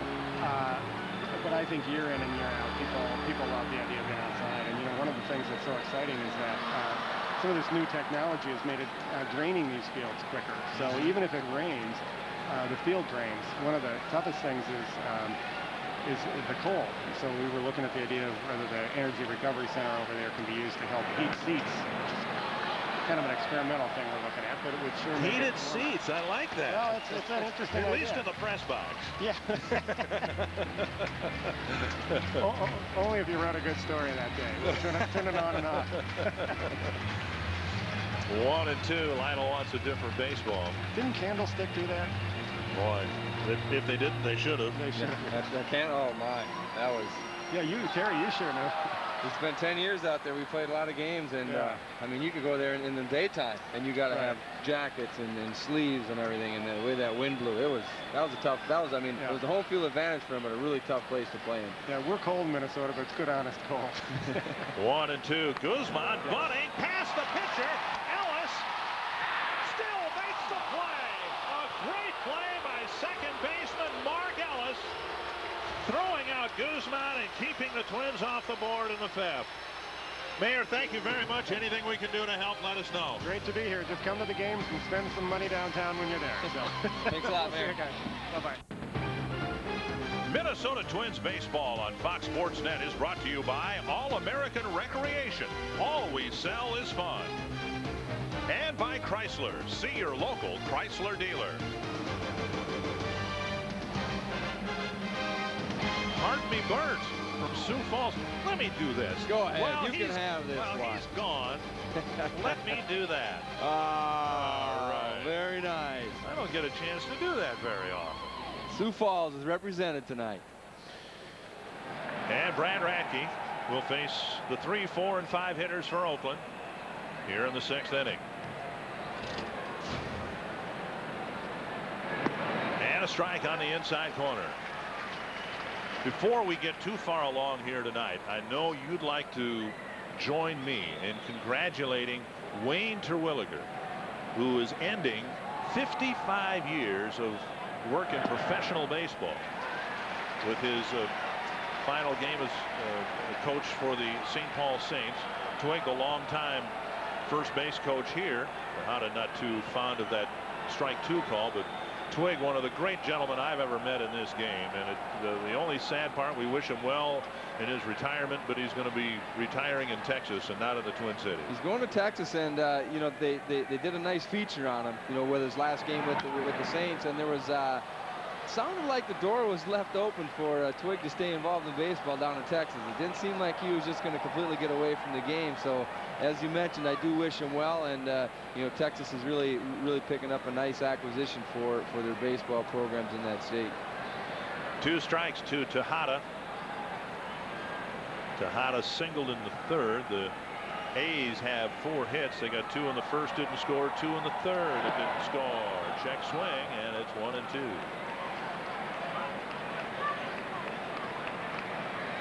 I noticed about Brad in tonight's game, and I think it's just part of him getting some more innings in, but keep an eye on his velocities. He's been more consistently around the 89 to 90, 91 mark. Hits the bag, and that'll save the Twins a base. It's a leadoff single, but it would have been a leadoff double had it not hit the bag. Here's our FoxSports.com email question. It involves the Twins' longest winning streak. Mark Berglund from Roseville, and our Carsoup.com email question, wondering about the longest Twins winning streak, and it came in their last championship season of 1991. 15 games in a row, including a 10-0 homestand, finally ended by the Orioles at Memorial Stadium in 1991. Eric Chavez with a single and 2 trips. And ball 1.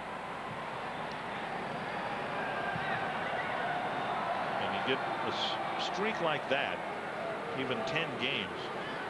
And I don't know whether you were a part of any streaks like that with Oakland, but boy, you just get almost a feeling of invincibility, don't you, once it gets to 10 games? What it must be like to be out there playing with a 20-game winning streak. Here's a pop-up to Rivas, and that's the first out. Boy, you talk about that confidence, Bert. I mean, Dick, it means so much, you know, when the team steps on the field and in their minds they know, you know, that they're going to win, and especially at this part of the season, you know, you go into you know, you go in to play Texas, or you go in to play Cleveland, or you know, you're going to play Kansas City. It's such an advantage. I mean, these teams literally almost know they're beat, you know, before the game even starts, and the reason they do that is because of some of these streaks, you know, because of winning the series is 3 out of 4, 3 out of 4, 3 out of 4. It you know, kind of sends the message throughout the league that, hey, when you play this team, you know, it's going to be a tough game and you're probably going to lose. Well, that's what to me makes the wins 18, 19, and 20 so remarkable for the A's. If ever there was a game to lose, it probably was Sunday's game against the Twins. 3 home runs hit by the Twins in the top of the 9th to take the lead. And then the A's get a 3-run home run by Tejada. Bouncer to third. Koski to second. Rivas to first. Double play. A beautiful round-the-horn double play. Rivas finishing it off to Mientkiewicz, and Radke faces just 3 in the inning. You're watching Twins baseball on Fox Sports Net. Your home for the Twins. 2-0 Twins. Time now for our nightly reading of the disclaimer. Tonight's presenter, New Ulm native Terry Steinbach. Thank you. This copyrighted telecast is presented by authority of the Minnesota Twins and may not be reproduced or retransmitted in any form, and the accounts and description of this game may not be disseminated without the express written consent of the Minnesota Twins. Okay, now in German. Only my grandma could do that. Koski with a pair of hits tonight, and a foul on the first pitch from Corey Lytle. Corey driving in a run with a double in the first inning, and then singling with 2 out in the third. 1-1. It'll be Koski, Ortiz, and Hunter as the Twins now in their half of the 6th. Will send up the 3, 4, and 5 hitters. Half swing. Did he go? Yes. 1-2.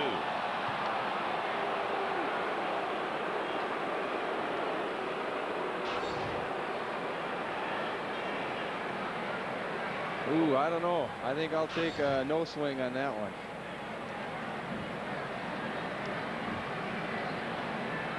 One and 2.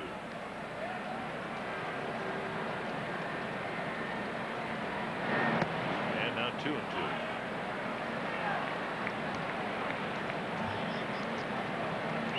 2. Koski driving in his 60th run of the year.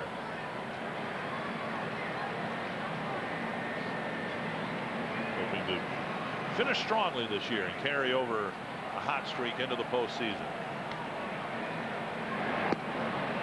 Dipping away, 3 and 2. I think Corey, those expectations, he had such a good year last year. You know, had his 100 RBIs and you know, offensively it was a nice kind of breakthrough year for him. And I think sometimes, you know, puts a little pressure on players because you want to get out to such a good start. You want to try to duplicate those numbers. And you know, I think when Corey relaxes and just concentrates on the ball, he ends up hitting it very well. Hop up down the line and out of play. Still 3 and 2.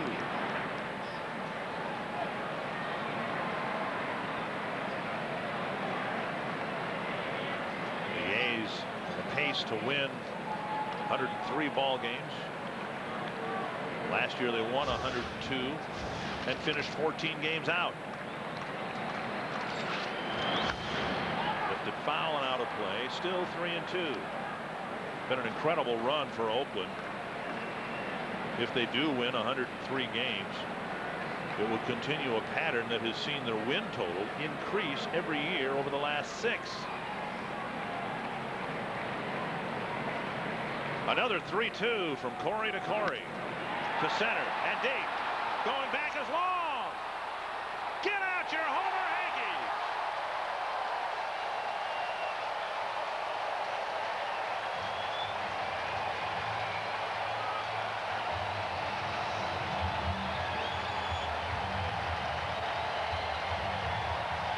Koski's 3 for 3, and the Twins lead 3-0. What a great at-bat right here for Corey. You go back and look, not so much at the home run pitch, which he hit very, very well right here, but he kept his at-bat alive by the 2 previous pitches, fouling off some tough pitches. Here he takes that pitch again, drives it to the deepest part of the ballpark for a home run. Gives the Twins a nice 3-0 lead here in top of the 6th inning. And now David Ortiz. Swing and a miss. Twins leadoff hitters have hit for the cycle against Lytle here tonight. A leadoff double in the first, a leadoff triple in the third, a leadoff single in the fifth, and now a leadoff home run. 1 strike to David Ortiz.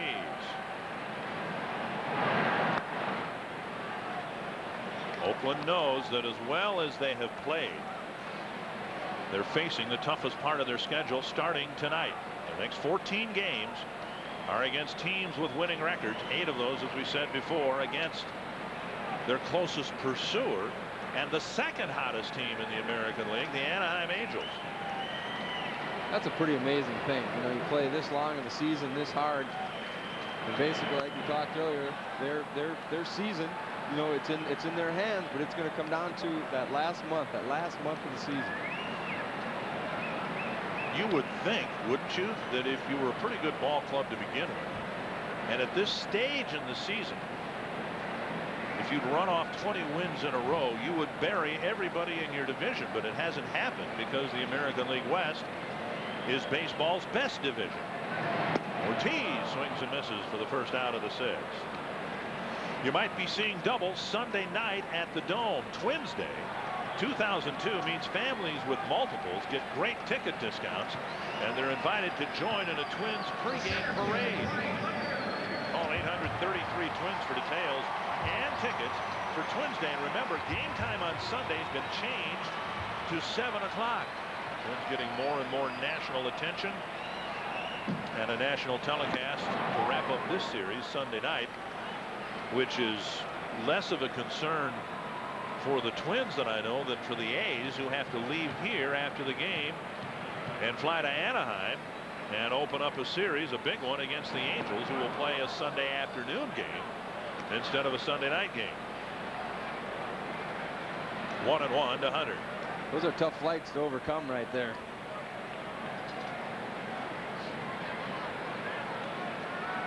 Torrey looking for his first hit tonight. Change up popped up behind the plate. Hernandez back, and he has no play. 1-2. Teams on the West Coast, of course, are used to playing each other out there, but even going out there can be tough. I mean, the Twins have done okay out on the West Coast this year. The team that has really struggled, the White Sox, they're 3-25 the last 2 years going out to the West Coast, and they've lost their last 9 at the Coliseum against Oakland. The short left, Justice has a long run, and he is there for out number 2. Let's go back to the last big series played here between these two teams 10 years ago. Game 1 of a 3-game series against the Oakland A's. And who is that slim young man hitting that 3-run homer? Boy, that seems like a long time ago there, Dick. That was the opening game, and that was the big hit in Oakland's win in the first game of that series. Eric Fox hit that memorable home run to win game 2, and then the A's completed the sweep the next day. I think that was good to see about that, where that ball went is very similar to what we have out here, full stands. Yeah. You know, you hear that, the excitement that the Dome can create in here. I mean, it wears on you, you know, in the field. When you're out there and you're used to communicating, just calling balls, who's got it, I got it, whatever. And when you get, you know, the 30+ thousand in here, I mean, it gets to the point where you know, it's a definite distraction out there. 1-0 to Minkiewicz. And now a strike. Remember that series? It seemed to be the pivotal point in that '92 season, both for the Oakland and for the Twins. Well, I know we were coming in here, and it was important for us because we wanted to separate ourselves from you guys. You know, 91, you had just won it. You got a lot of the same players back. You know, but the potential to do it again is there. And you know, we were out of it in 91, so we wanted to kind of redeem ourselves. And also, it was a point of the A's career. It was the last hurrah for us because we knew after 92 that team was going to get dismantled. So it was obviously a very big series for us, and at that time, you know, worked to our advantage. 1-2 to Minkiewicz. Deep to right center field. Long chasing this one the other way. He's under it for the catch. Minkiewicz just missed a home run. Koski started the inning with a home run, and the Twins lead grows to 3-0. Welcome back to the Metrodome. 3-0 Twins. I'm Clay Matvick. Time now for our Pella Windows look around the league. Anaheim leading Baltimore 6-3 in the 8th inning. Anaheim 3 out in the American League West coming into tonight. The Indians leading the White Sox 7-4 in the 7th. The Twins' magic number would drop down to 8 if the scores hold up tonight. The Mariners 12-4 over the Royals. That is in the 6th inning. Seattle 4 out in the wild card coming into tonight's action. We go to the 7th. Again, here's Dick and Terry. Twins leading 3-0, and now David Justice on the first pitch. A swing and a miss. Justice in an early key at bat came up with the bases loaded and 2 out in the first. Radke coaxed a pop up to Koski near the mound, and that was the best threat. Here's a liner to Minkiewicz, diving to his right for the first out.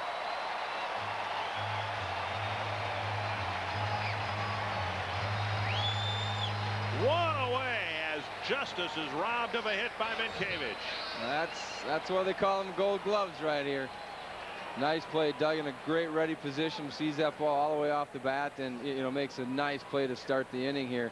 And again, you know, typical of the history of trait of the Twins, it's that awesome defense, you know, that they've always had, even in some of the thin years, you know, when they weren't winning. The one thing that you could expect is good, solid defense. There's Mark Ellis deep down the left field line, but it's going to hook foul. 1 strike. Well, all this talk about the Oakland A's, let's not lose sight of the fact that Brad Radke tonight is trying for his 100th career win. And Radke, of course, getting all those wins, all 99 of them with the Minnesota Twins. His career mark coming into the game tonight, 99 and 99. Koski to Minkiewicz, 2 away. This week on Fox Saturday Baseball, the Indians battle the White Sox, or Lance Berkman and the Houston Astros take on Shawn Green and the National League wild card leading Dodgers in a crucial game between 2 playoff contenders. It all begins this weekend. Check your local listings for the start time in your area.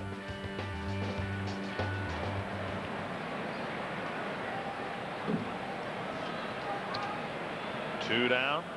Brad Radke's faced the minimum over the last 4 1/3 innings. Did give up a leadoff hit in the 6th, got a double play later in the inning, and now Terrence Long taking ball 1.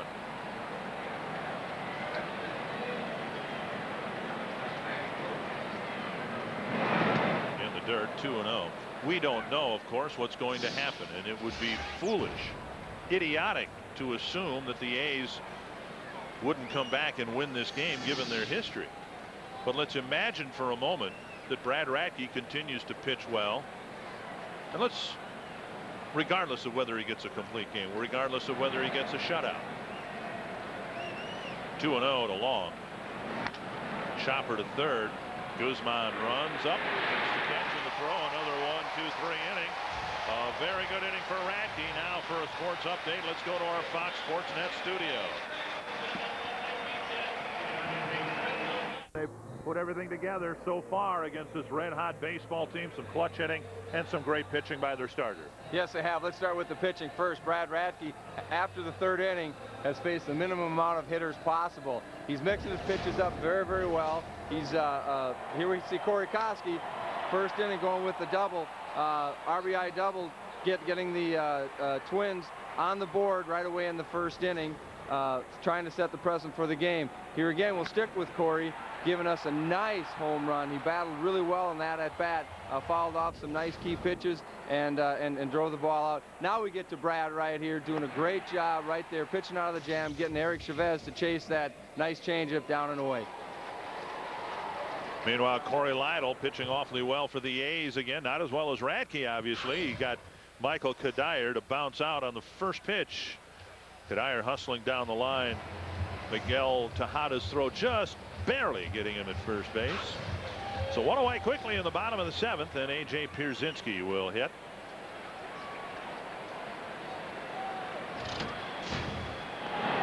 And a pitch just off the plate, ball 1. Lytle, part of what's been a remarkable success story in Oakland in the second half again this year. Oakland's record has just been phenomenal. The Twins are winning here tonight. We'll take a look at the Jeep game summary. 7 shutout innings so far for Brad Radke. Corey Koski with 3 hits, a triple away from the cycle, changeup and a swing and a miss, 2-1. But over the last 3 years, since the All-Star break, the A's are 139 and 62, a winning percentage of .692. So it's not just this year. Here's Pierzynski driving one down the line. It's a fair ball. Pierzynski digging for 2. He'll be in with a 1-out double.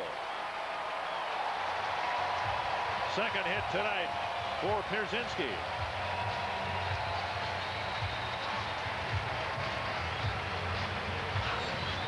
We're going to see A.J. take a breaking ball, doing what typically left-handers do with that down and in pitch. Just dropped the head, drove that ball right down the right field line, and got in for a nice, easy stand-up double. Well, it could have been a Should have been a stand-up double.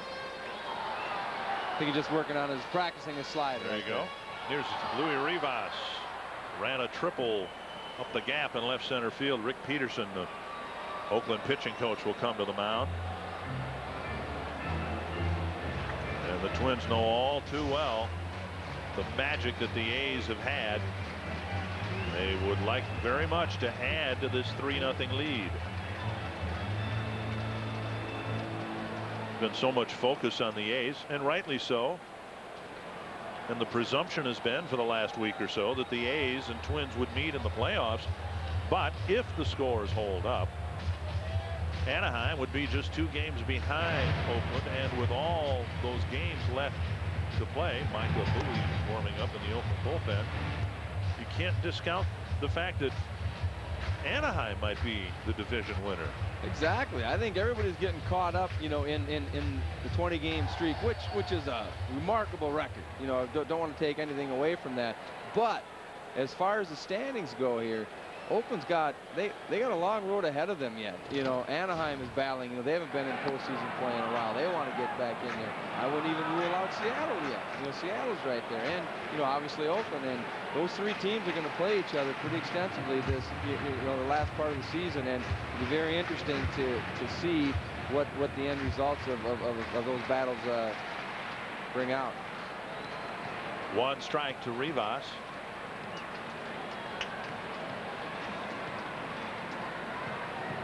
Oh, Pierzynski nearly picked off. Ellis a little late going to the bag. And while the A's and Angels will be playing each other, the Mariners will be playing the Rangers. Now, bloated payroll and all, the Rangers are still the worst team in the division. And they're going through a rebuilding process with a lot of younger players. So the Mariners, even though they've struggled over the last few weeks, are in position if Oakland and Anaheim, as they say, beat up each other. Mariners with a good little winning streak could climb right back in the race. Rivas shows bunt, takes ball 1. I think that you got to be careful about Texas. You know, bunch of September call-ups. You got some positions that are available for some of the younger players, and those younger players are going to be hungry to take advantage of that playing opportunity that they had. And I think Texas potentially, you know, could give Seattle, you know, a lot of trouble just because of that. 1-1 to Rivas. And now 2-1. For a while, the Twins had some activity in the bullpen. I believe it was Tony Fiore who was warming up, but now they've shut down the bullpen. The way Brad Radke's pitching, they may let it ride tonight. I think finishing that inning, Brad sitting at 88 pitches. So I mean, pitch count is fine for him. 2-1 to Rivas. Off-speed pitch, tapped foul.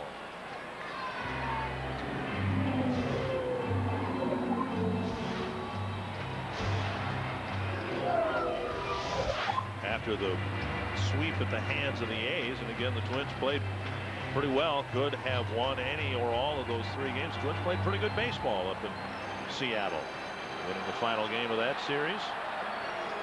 Twins have won the season series with the Mariners, and they won the season series with the Angels as well. Still have a chance to do that with Oakland. They need to sweep the series to do it. Bounced foul. Twins ended up 5-4 against Anaheim, 5-4 against Seattle. And a win tonight, if they can finish it off, would bring their mark against Oakland to 3-4. I think you look back at that road trip, and you know, it might seem kind of trivial, but I think that last game that they played in Seattle, to get that win, they go ahead and at least salvage 1 win on the road trip, have a nice off day, yesterday, and then come into this game, fresh, and ready to go.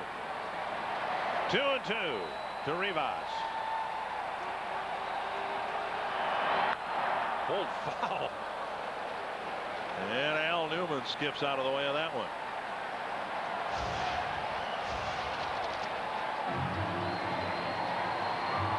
Lytle has pitched well. It's a quality start. 3 earned runs over 6 innings with 100 pitches.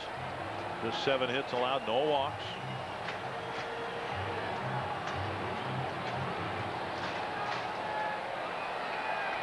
Approach Terry talked about the Twins having tonight, a more patient approach, not intended to draw a lot of walks, just to get better hitting counts, get deeper into the count, as Rivas has done in this at bat. Tapper to third, Chavez and Hatterberg 2 away, with Pierzynski for the time being stuck at second. As America marks the anniversary of the September 11th tragedies, the Twins would be honored if you'd spend the day watching the national pastime. Before Wednesday's game with the Tigers, there'll be a very special tribute to the victims and the heroes of 9/11. That tribute will begin at 11:30 on the field. First pitch at 12:15. If you'd like more details, call 800-33-TWINS. I'll be privileged to be a part of that ceremony down on the field. Here's Jacques Jones, a double to start the game and a run scored.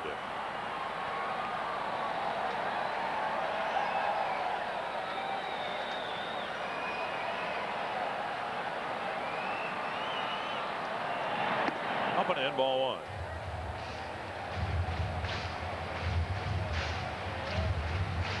Got a chance to hit 300. He's got a chance to hit 30 home runs. He's got a chance to score 100 runs. What a year it's been for Jacques Jones.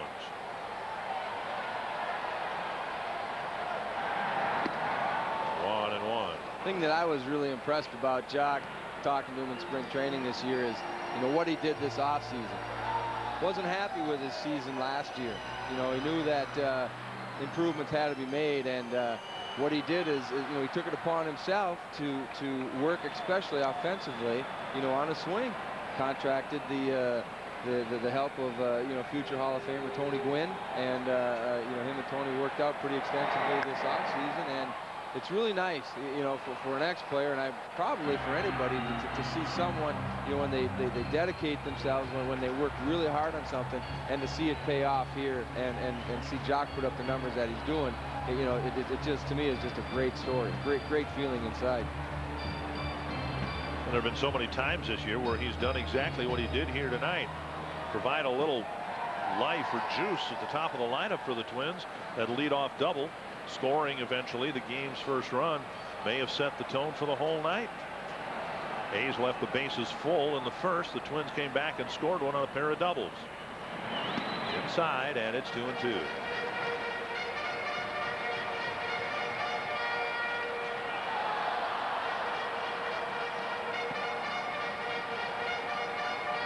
And what a job he's done. getting the Twins through a few rough spots along the way.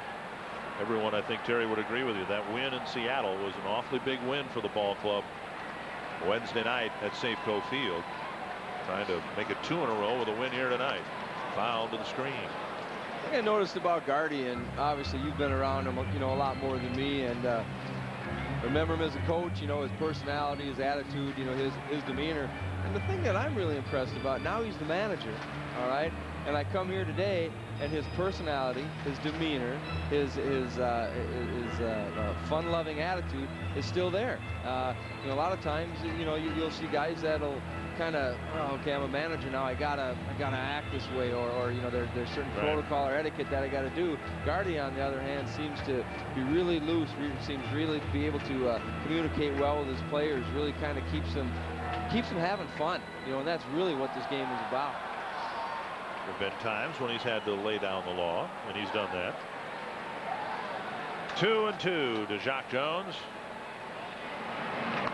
Fouled back. This has all the makings of Koski's at bat in the 6th inning. You know, a long battle here. Jacques has fouled off some 2-strike pitches. All right, before Corey throws his pitch, are you making the call? I mean, is this a call, Dick? Huh? Jacques Jones is going to get a hit here. It'll be good. 2 outs. AJ should be able to score.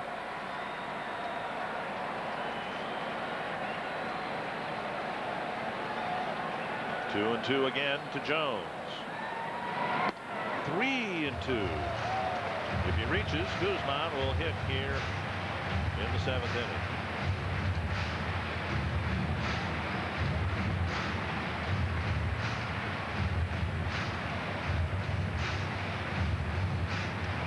A's are playing their final game tonight without Jim Messier, their valuable right-handed setup man. He's pitching or serving the last game of his 3-game suspension. But the way the A's have gotten innings from their starting pitchers, you could take half the bullpen and sit them out. Nobody would notice. 3-2 to Jones, and the chopper to the left side. Tejada's going to have to hurry. And a nice dig at first. Hannaford drops the ball. Now Pierzynski scores.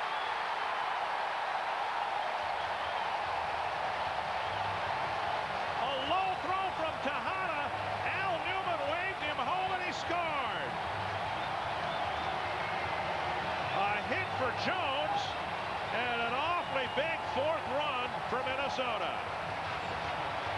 The outcome turn here. You see Miguel trying to make a quick throw. He has to with the speed of Guzzi, or Jock. Hannaford drops the ball. You almost saw another base running blunder right here. You see AJ getting under the tag right there. Definitely safe, but prior to that, AJ kind of had stopped. You know, that's like a cardinal sin. Once you round that base, once Newman gives you that sign to go, you got to keep running. You got to keep going and stop once the play is over. AJ shut it down a little bit early, almost cost him a run. A big 2-out single, an infield hit, and an RBI for Jacques Jones. Game trailing 4-0. He doesn't know what to do with himself in the dugout, coming out of the game behind. And a Menard's pitching change brings hard-throwing left-hander Micah Bowie into the ballgame. Bowie's done a nice job for the A's since being called up. The A's with a couple of harder-throwing left-handers than what we saw back in July. They had Mike McNante and Mike Benefro, but now Ricardo Rincon and this guy both bring it a lot harder. I think that's part of why you're seeing the success that the A's have had. You know, you can get your starter, and granted, the A's have good starting pitching, but you know, every now and then they're going to falter. And when you can go to, you know, a very strong bullpen like they have, it's going to take you on those borderline games, take you over the hump, and give you the opportunity to win some of those games. Guzman, the hitter.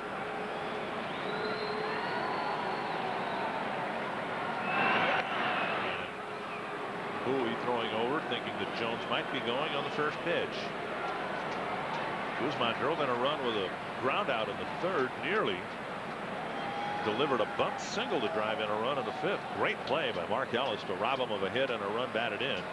Back in the 5th inning. Up and away, ball 1.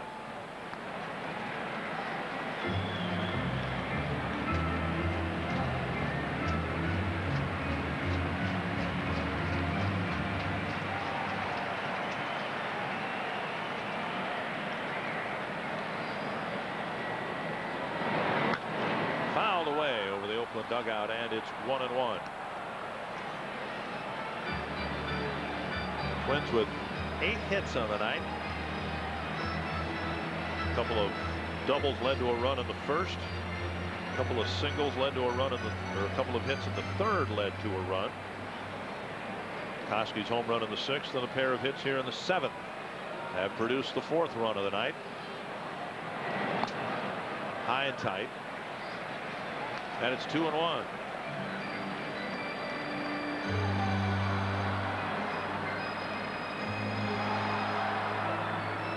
Radke with the jacket on will be given every opportunity, it would appear, to complete his complete game or shutout. 2-2 to Guzman. This is where it gets a little tricky right here. You know, granted, I'm sure Brad wants the runs. You know, the run support is great, but he's been sitting in that dugout for quite a while as well, and you just hope that you know, the edge that he had, that he doesn't lose that edge.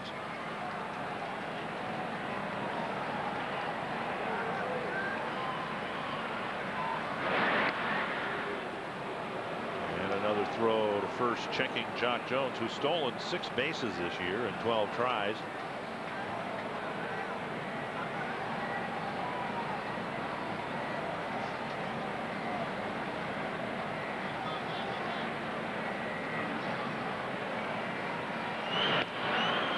Seen so far is not a good move by Micah Bowie, but maybe all these are decoys. Nor have we seen a real live fastball that we were told Bowie has. Throwing a lot of off-speed stuff up there.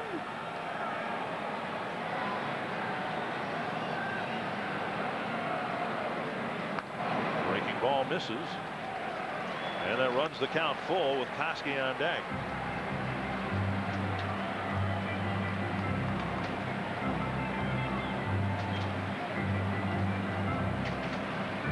The A's, like most teams, typically have made their first bullpen move a left-handed move. Runner goes deep, drive to left field. Going back is Justice off the wall. Jones off with the pitch. Rounding third, he's coming home. Tejada's throw to the plate. He's safe at the plate. Jones scores, and it's 5-0.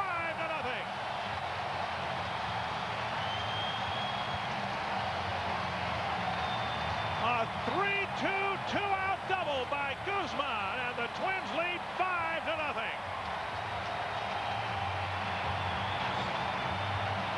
Here you see Guzzi having a nice at-bat, getting that fastball up out over the plate, thinking it might be out there. David Justice, being the veteran player that he is, couldn't play that ball any better off the wall right there. Jock Jones rounded the bases, ran the bases very nice, and again slid under the tag of Ramon Hernandez for the 5th run of the game. Somewhere there, although it wasn't in any of our replay angles, Koski must have done a nice job motioning to Jock Jones where to slide. The throw was on the foul side of home plate or on the baseline, and the on-deck hitter, the next hitter, is supposed to indicate to the oncoming runner which way to slide, right? Exactly, because the throw is up the line a little bit, up the third base line just a little bit, and that opened up the. See Koski coming into play right here, telling him to slide down, and here Jones is going to the inside part of home plate, and that's what made him safe on that play. 2 runs for the Twins here in the 7th. Koski at the plate now with 1 strike. He needs a triple to complete the cycle. In the ribs, and Corey will walk to first.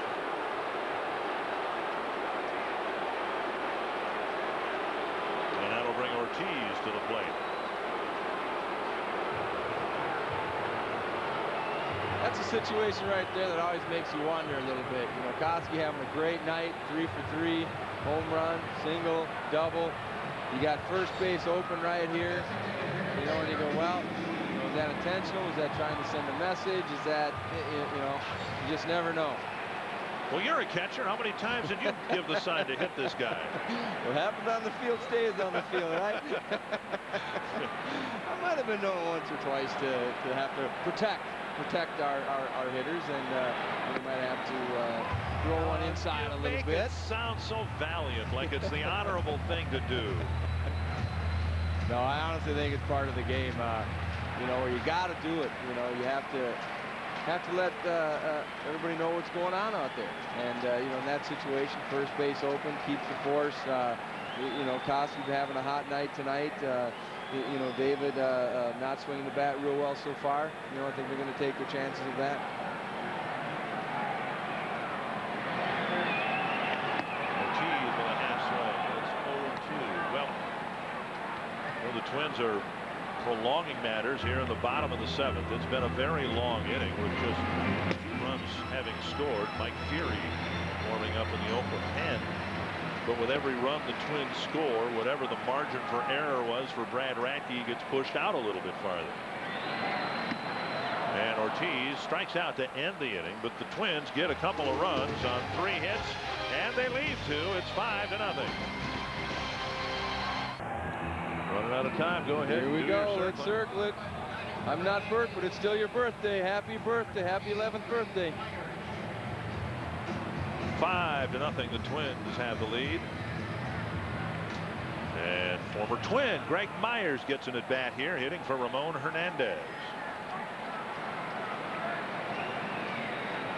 Hernandez had gone 0 for 2 with a couple of ground balls to Rivas.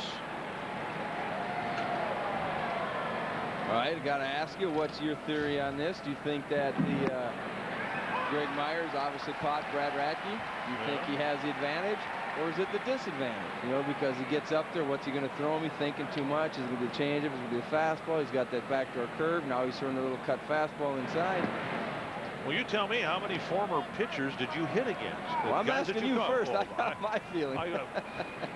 I would think it would be a great help for a hitter having caught a pitcher as Greg Myers has Brad Radke. Down the line, sounded like he broke his bat. 1-2. It can be an advantage for the obvious reason, you know, because you know, you caught him, you kind of know what his tendencies might be. But the thing that people don't realize, it is still a different angle, you know, because when you're catching, both eyes looking forward, you know, you're squared up. When you hit, you're almost on the sideways, and you know, you're kind of tracking that ball a little differently. The other way it can be a disadvantage, if you know how crazy the pitcher is out there. You know, one of our guys just got hit, you're the next guy up, you know, that pitcher doesn't hesitate to do it, and all of a sudden you get these thoughts starts going through your mind. 2-2 to Myers. Radke has been brilliant tonight. And a strikeout for the opening out of the 8th inning. This fall, get your NFL fix a day earlier with the most outrageous, unpredictable NFL pregame show you've ever seen. The NFL Show on Fox Sports Net with Michael Irvin, Tony Siragusa, and comedian Tommy Davidson. Start your NFL weekend the night before kickoff with the NFL Show, premiering tomorrow at 12:30 on Fox Sports Net. Here's Ray Durham against Radke, and a slow breaking ball that clips the outside corner. Durham 0 for 3. He's had a chance in the first inning. They loaded the bases with 2 out. Radke got out of that. There's a little weak ground ball to Guzman. To Minkiewicz, 2 away. Great series between Oakland and Minnesota for some of the glory years. Terry, you remember this play at all? Very vividly. I think my leg still hurts from that play. That's a good example, though, of some of the rivalries. You know, we talked earlier in the show about, you know, 2 teams that are playing hard, clean baseball. Some people might look at that and say, oh, that, you know, that wasn't a clean hit. That was, you know, it was a dirty hit. But the particulars of that game is Twins were down by 1 run. Puckett scores, they tie the game. You know, well, my side, I can't let them score. You know, we're up by 1. So, I mean, those are many memories of some hard-fought battles that these 2 teams have had. How many times will you see in this day and age a marquee player like Kirby Puckett, you know, barrel into a catcher like that? That's part of the game, I think, that is starting to change. And you know, whether it's the contracts, whether it's the durability, you know, even some of the franchises, though, you know, your general managers and managers, they don't want to take the risk or the chance of having a Alex Rodriguez, you know, out for 2-3 weeks. You know, in a normal situation, that could determine whether you make it or don't make the playoffs. So. 2-1 to Hatterberg with 2 gone in the 8th. Down the line, twisting foul. 2-2. And if there's any loss that grew on Brad Radke during that long bottom of the 7th, you'd be hard pressed to tell it based on what's happened here in the 8th. He struck out the pinch hitter, got the leadoff hitter on a ground ball, and now it's 2-2 to Hatterberg. Breaking ball, got him. 8 shutout innings for Brad Radke. You're watching Twins baseball on Fox Sports Net, your home for the Twins. Minnesota Twins baseball on Fox Sports Net is brought to you by Car Soup, where you can sell your vehicle for only $25. And by Dodge, you can take life as it comes, or you can grab life by the horns. Dodge. The streak is not over yet, but the Twins are leading 5-0. And we have a new Oakland pitcher. Thankfully, he's fully clothed. Mike Feary coming into his 14th ball game for the A's. The A's, like everybody else in baseball, the opportunity now in September to call up some other relief pitchers. Yet Feary has pitched 42 1/3 innings for the A's this year, and he'll face Torrey Hunter, Doug Minkiewicz, and Michael Kadire here in the bottom of the 8th inning. Anaheim has already won, so the A's 3-game lead might be in danger of being trimmed by a full game. Feary with a high fastball, ball 1. Greg Myers stays in the game. He'll do the catching in place of Ramon Hernandez.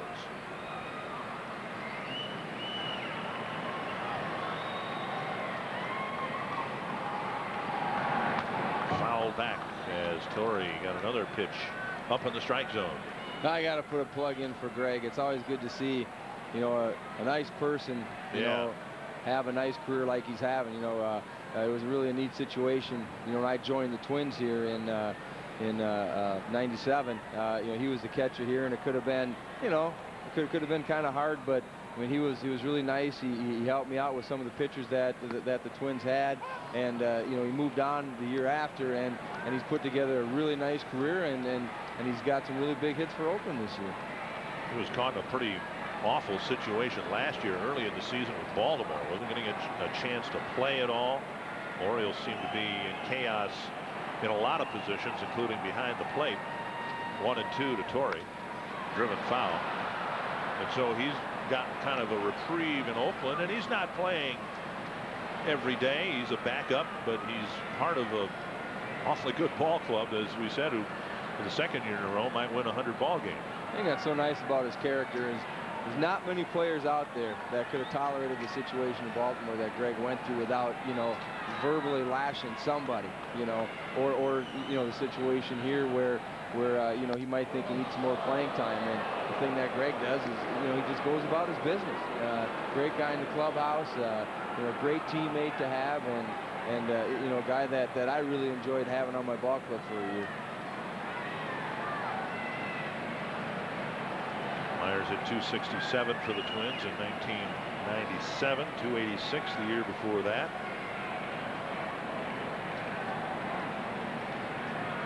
Two and 2 to Hunter.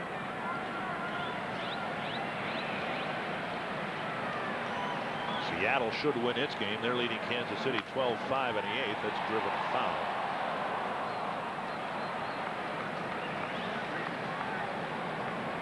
The Twins hoping to reduce the magic number tonight to 8. Cleveland's in the 9th inning with a lead over the White Sox. Those folks have had that magic number sign up there since day 1 this year. 3 and 2.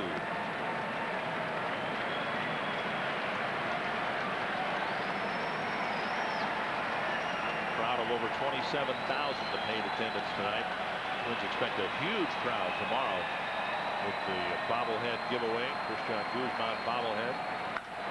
Deep to center field. Off the fence. Hunter will dig for second, and he's in with a leadoff double. The Twins have mashed the ball here tonight. A lot of doubles could have been home runs with a little more loft, including this one. I don't think you're going to see a ball hit much harder than Torrey hit that ball right there. He hit that ball right on the line. Line drive all the way in the air, right off the deepest part of the park again to center field off the baggie for a double. Well, the Twins with 10 hits, a home run, a triple, 6 doubles. I beg your pardon, 5 doubles. And here's Minkiewicz.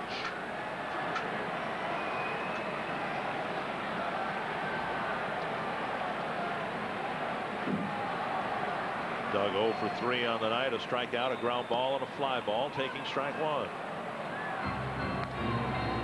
This is a situation here, you know, I know they got a 5-run lead, but, you know, with a club like Oakland and their ability to come back, what Doug really should be trying to do right here is keep up that fundamental baseball. You know, try to hit that ball to the right side of the field so that Torrey can advance to third and they can get a shot at driving him in from third with less than 2. Fouled away, 0-2. Minkiewicz, as he has so often this year, providing our key defensive play, our Chrysler play of the game. You see Doug Minkiewicz doing what he does best. You know, that gold glove, great defense, reading that ball right off the bat and not being afraid to use that body catching that ball. At the time, it was just a 3-0 Twins lead, and his snaring of a Justice line drive kept the A's from threatening in the 7th. The pop-up behind third. Tejada calls for it. He has it for the first out. Monday night, the Twins host the Tigers, and it's another Christopher and Banks Women and Baseball night. The first 5,000 female fans 18 and older get Women and Baseball lunch bags.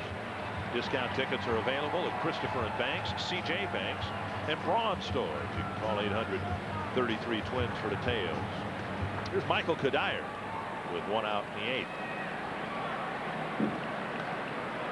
Kadire with a strikeout, fly ball, and ground out so far tonight.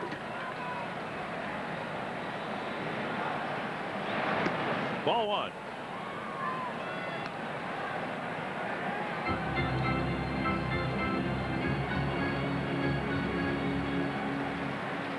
You asked me earlier about Kadire, his reaction to being called up right before the date when the playoff rosters have to be set.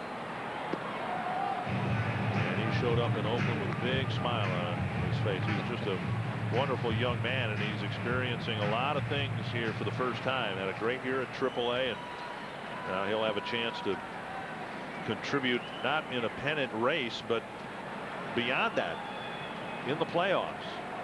That's another example of you know, players trying to do, you know, the right thing. Spring training, Kadire has a really solid spring training. Doesn't make the club out of spring training. All right, again, you know, which way you're going to go. Some players, you know, might be very boisterous about that, and justly so. I mean, he had a tremendous spring training. Instead, Mike went down, worked on what he wanted to work on, put together solid numbers in AAA, and here I think is what you're seeing the results of that. A guy who, you know, kept his nose clean. Hey, whatever happens, happens. I'm just going to keep playing and kind of force the Twins' hand to bring me up, you know, by putting up the numbers, by having a good attitude, by going about my business properly, and I think Mike was rewarded for that this year. 2-2.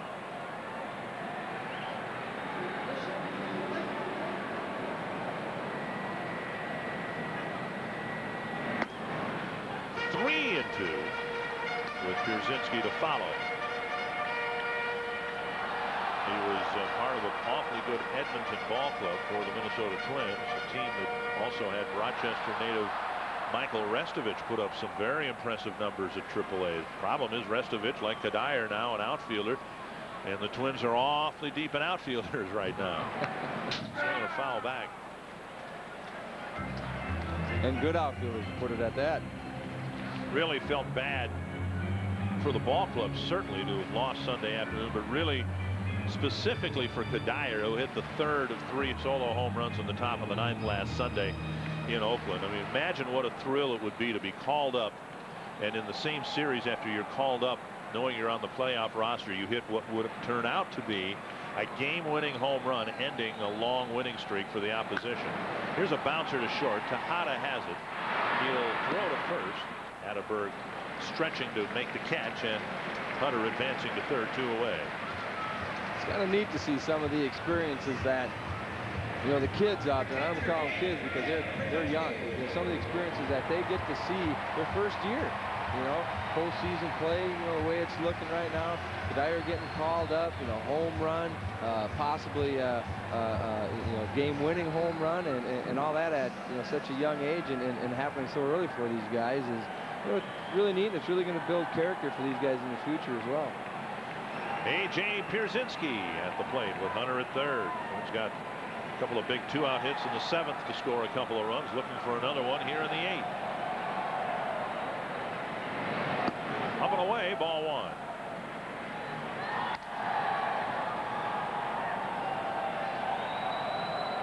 This would appear to be the first game of the 7 between these two teams where the closer for the leading team in the 9th inning hasn't been asked to get a save.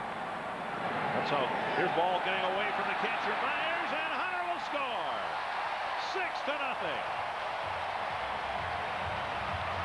And the Twins take advantage of a leadoff hit, a leadoff extra base hit, to score a run in the 8th.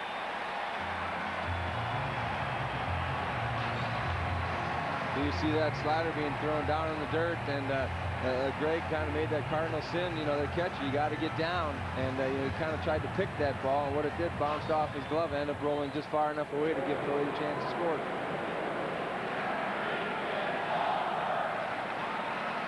Now 2-0 to Pierzynski. 2-1.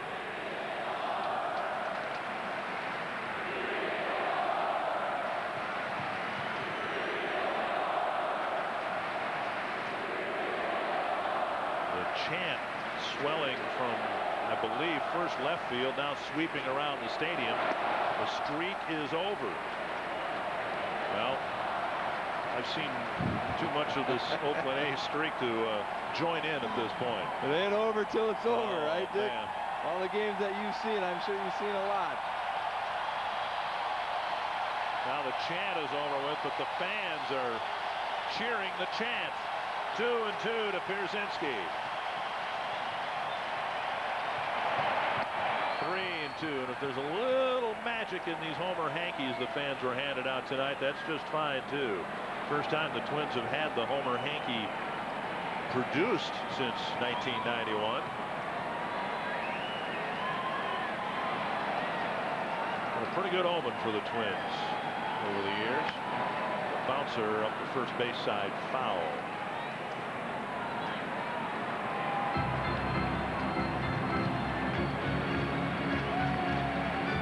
A.J. with a good night at the plate. 2 hits and a run scored.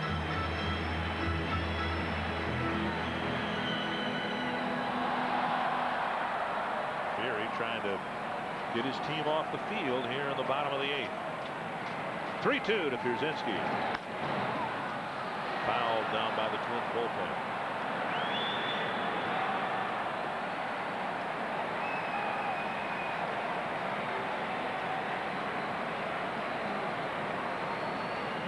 Billy Koch, the Oakland closer, will apparently get tonight off. A's have pitched him in 5 straight games. A's have had the same schedule as the Twins with 2 off days this week. And this one stays fair. Atterberg scoops it up, runs to the bag, and the inning's over. But another leadoff extra base hit.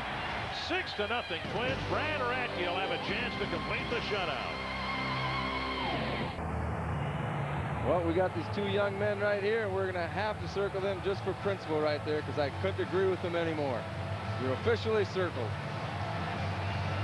And the Twins are 3 outs away from ending the longest winning streak in American League history. Oh, Bert, where art thou? Here's Minnesota wondering, well, Bert's in Florida, perhaps watching tonight. Meanwhile, Brad Radke is 3 outs away from his 100th career win. And he's thrown 100 pitches tonight. And so far, he has been awesome. Trying to pick up his 7th career shutout, his 2nd complete game win of the year. Ball 1. Got a little challenge here, going right through the heart of Oakland's lineup, 3-4-5. Tejada with a pair of singles leading off the ninth, and it's 2-0. Now they're starting a Radke chant. Just think what this must mean for Brad, as these starting pitchers are kind of jockeying for position to pitch in the playoffs. The way Rick Reed has pitched has put him in the minds of a lot of people as the #1 starter for the Twins come October. And here's Brad Radke, who's toiled through all the losing seasons. You think he doesn't want to start that first game? Absolutely. I mean, this is what Brad's been here for. I mean, he went through some of the thinner times, you know, with the Twins, and to get a chance to get into that postseason, this is what it's all about. You know, that's what he's put all that time, effort, and work into, is to get that opportunity to do it. So you know he wants it, and what a better way to show his manager, you know, hey, I want a spot, I'm ready for a spot, and look, this is what I can do. 2-2 to Tejada. Just off the corner. Radke's walked just one man. It was Jermaine Dye back in the first inning. The A's have not had a base runner since Tejada's leadoff single in the 6th. They obviously haven't scored. They haven't left a base runner aboard since the 3rd. High pop up short left. Guzman out. Jones in. And it's Guzman in front of Jones for out number 1.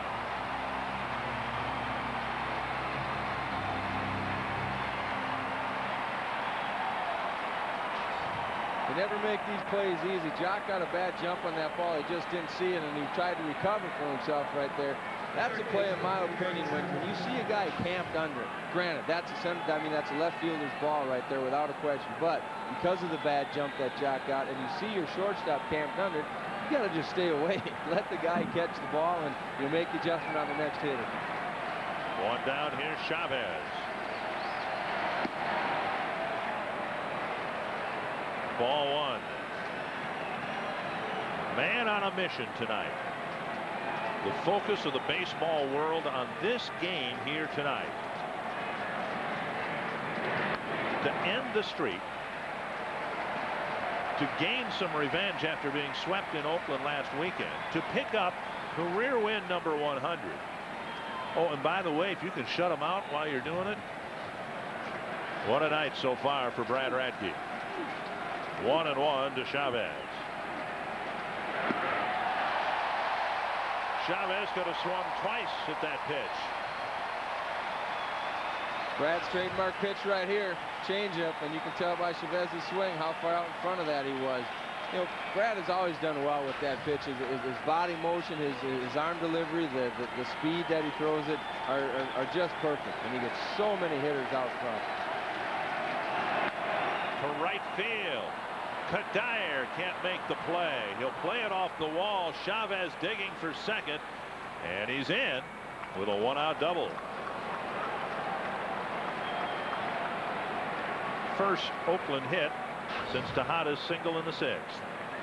Again, you see Brad getting that ball just up a little bit. Just the ball was above thigh high, and Chavez waited back on that one very nice and drove it out to right field. So he's at second with 1 out, and Jermaine Dye coming to the plate. Again, Anaheim has won. Seattle's probably going to win. It's 14-5. The Mariners in front of the Royals. So the A's not only are in danger of having their record-setting streak ended, they're about to lose a game to their 2 pursuers in their division. Dye takes a strike.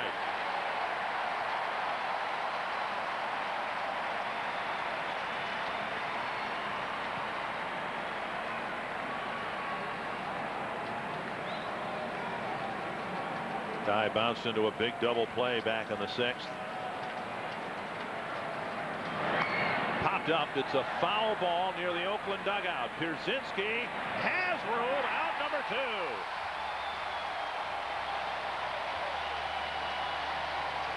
And these fans who weren't sure they were ever going to see Major League Baseball again have been treated to a wonderful ball game. Exactly. What a game for them to come back to. First game of a homestand, and we have offense, home runs, we got defense, Minkiewicz, we got double plays, and obviously we got pitching. Brad Radke 1 out away, 1 pitch away from having a shutout here and ending Oakland's 20-game streak. Cleveland has just beaten Chicago 9-7. The magic number is 9. 1 more out will drop it to 8. Little pop fly. Minkiewicz calls it, makes the catch. The streak is over. Brad Radke with a shutout for career win number 100.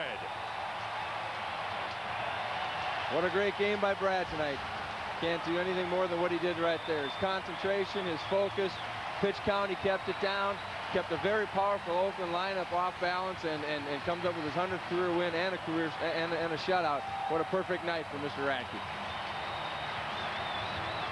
An awfully big game for Brad Radke. He's our All-American Recreation Player of the game. And staking claim, I think, to the fact that he still is the ace of this staff.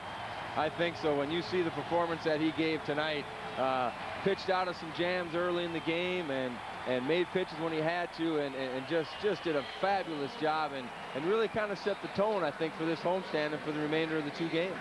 In a sense, his most frustrating year because he's missed so much of it. But the Twins and Oakland's 20-game win streak. More from the Dome in a moment.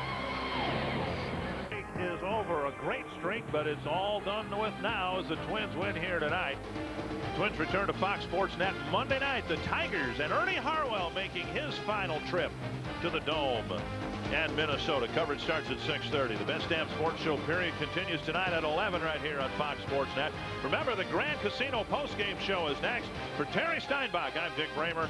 So long for just a little while from the Metrodome.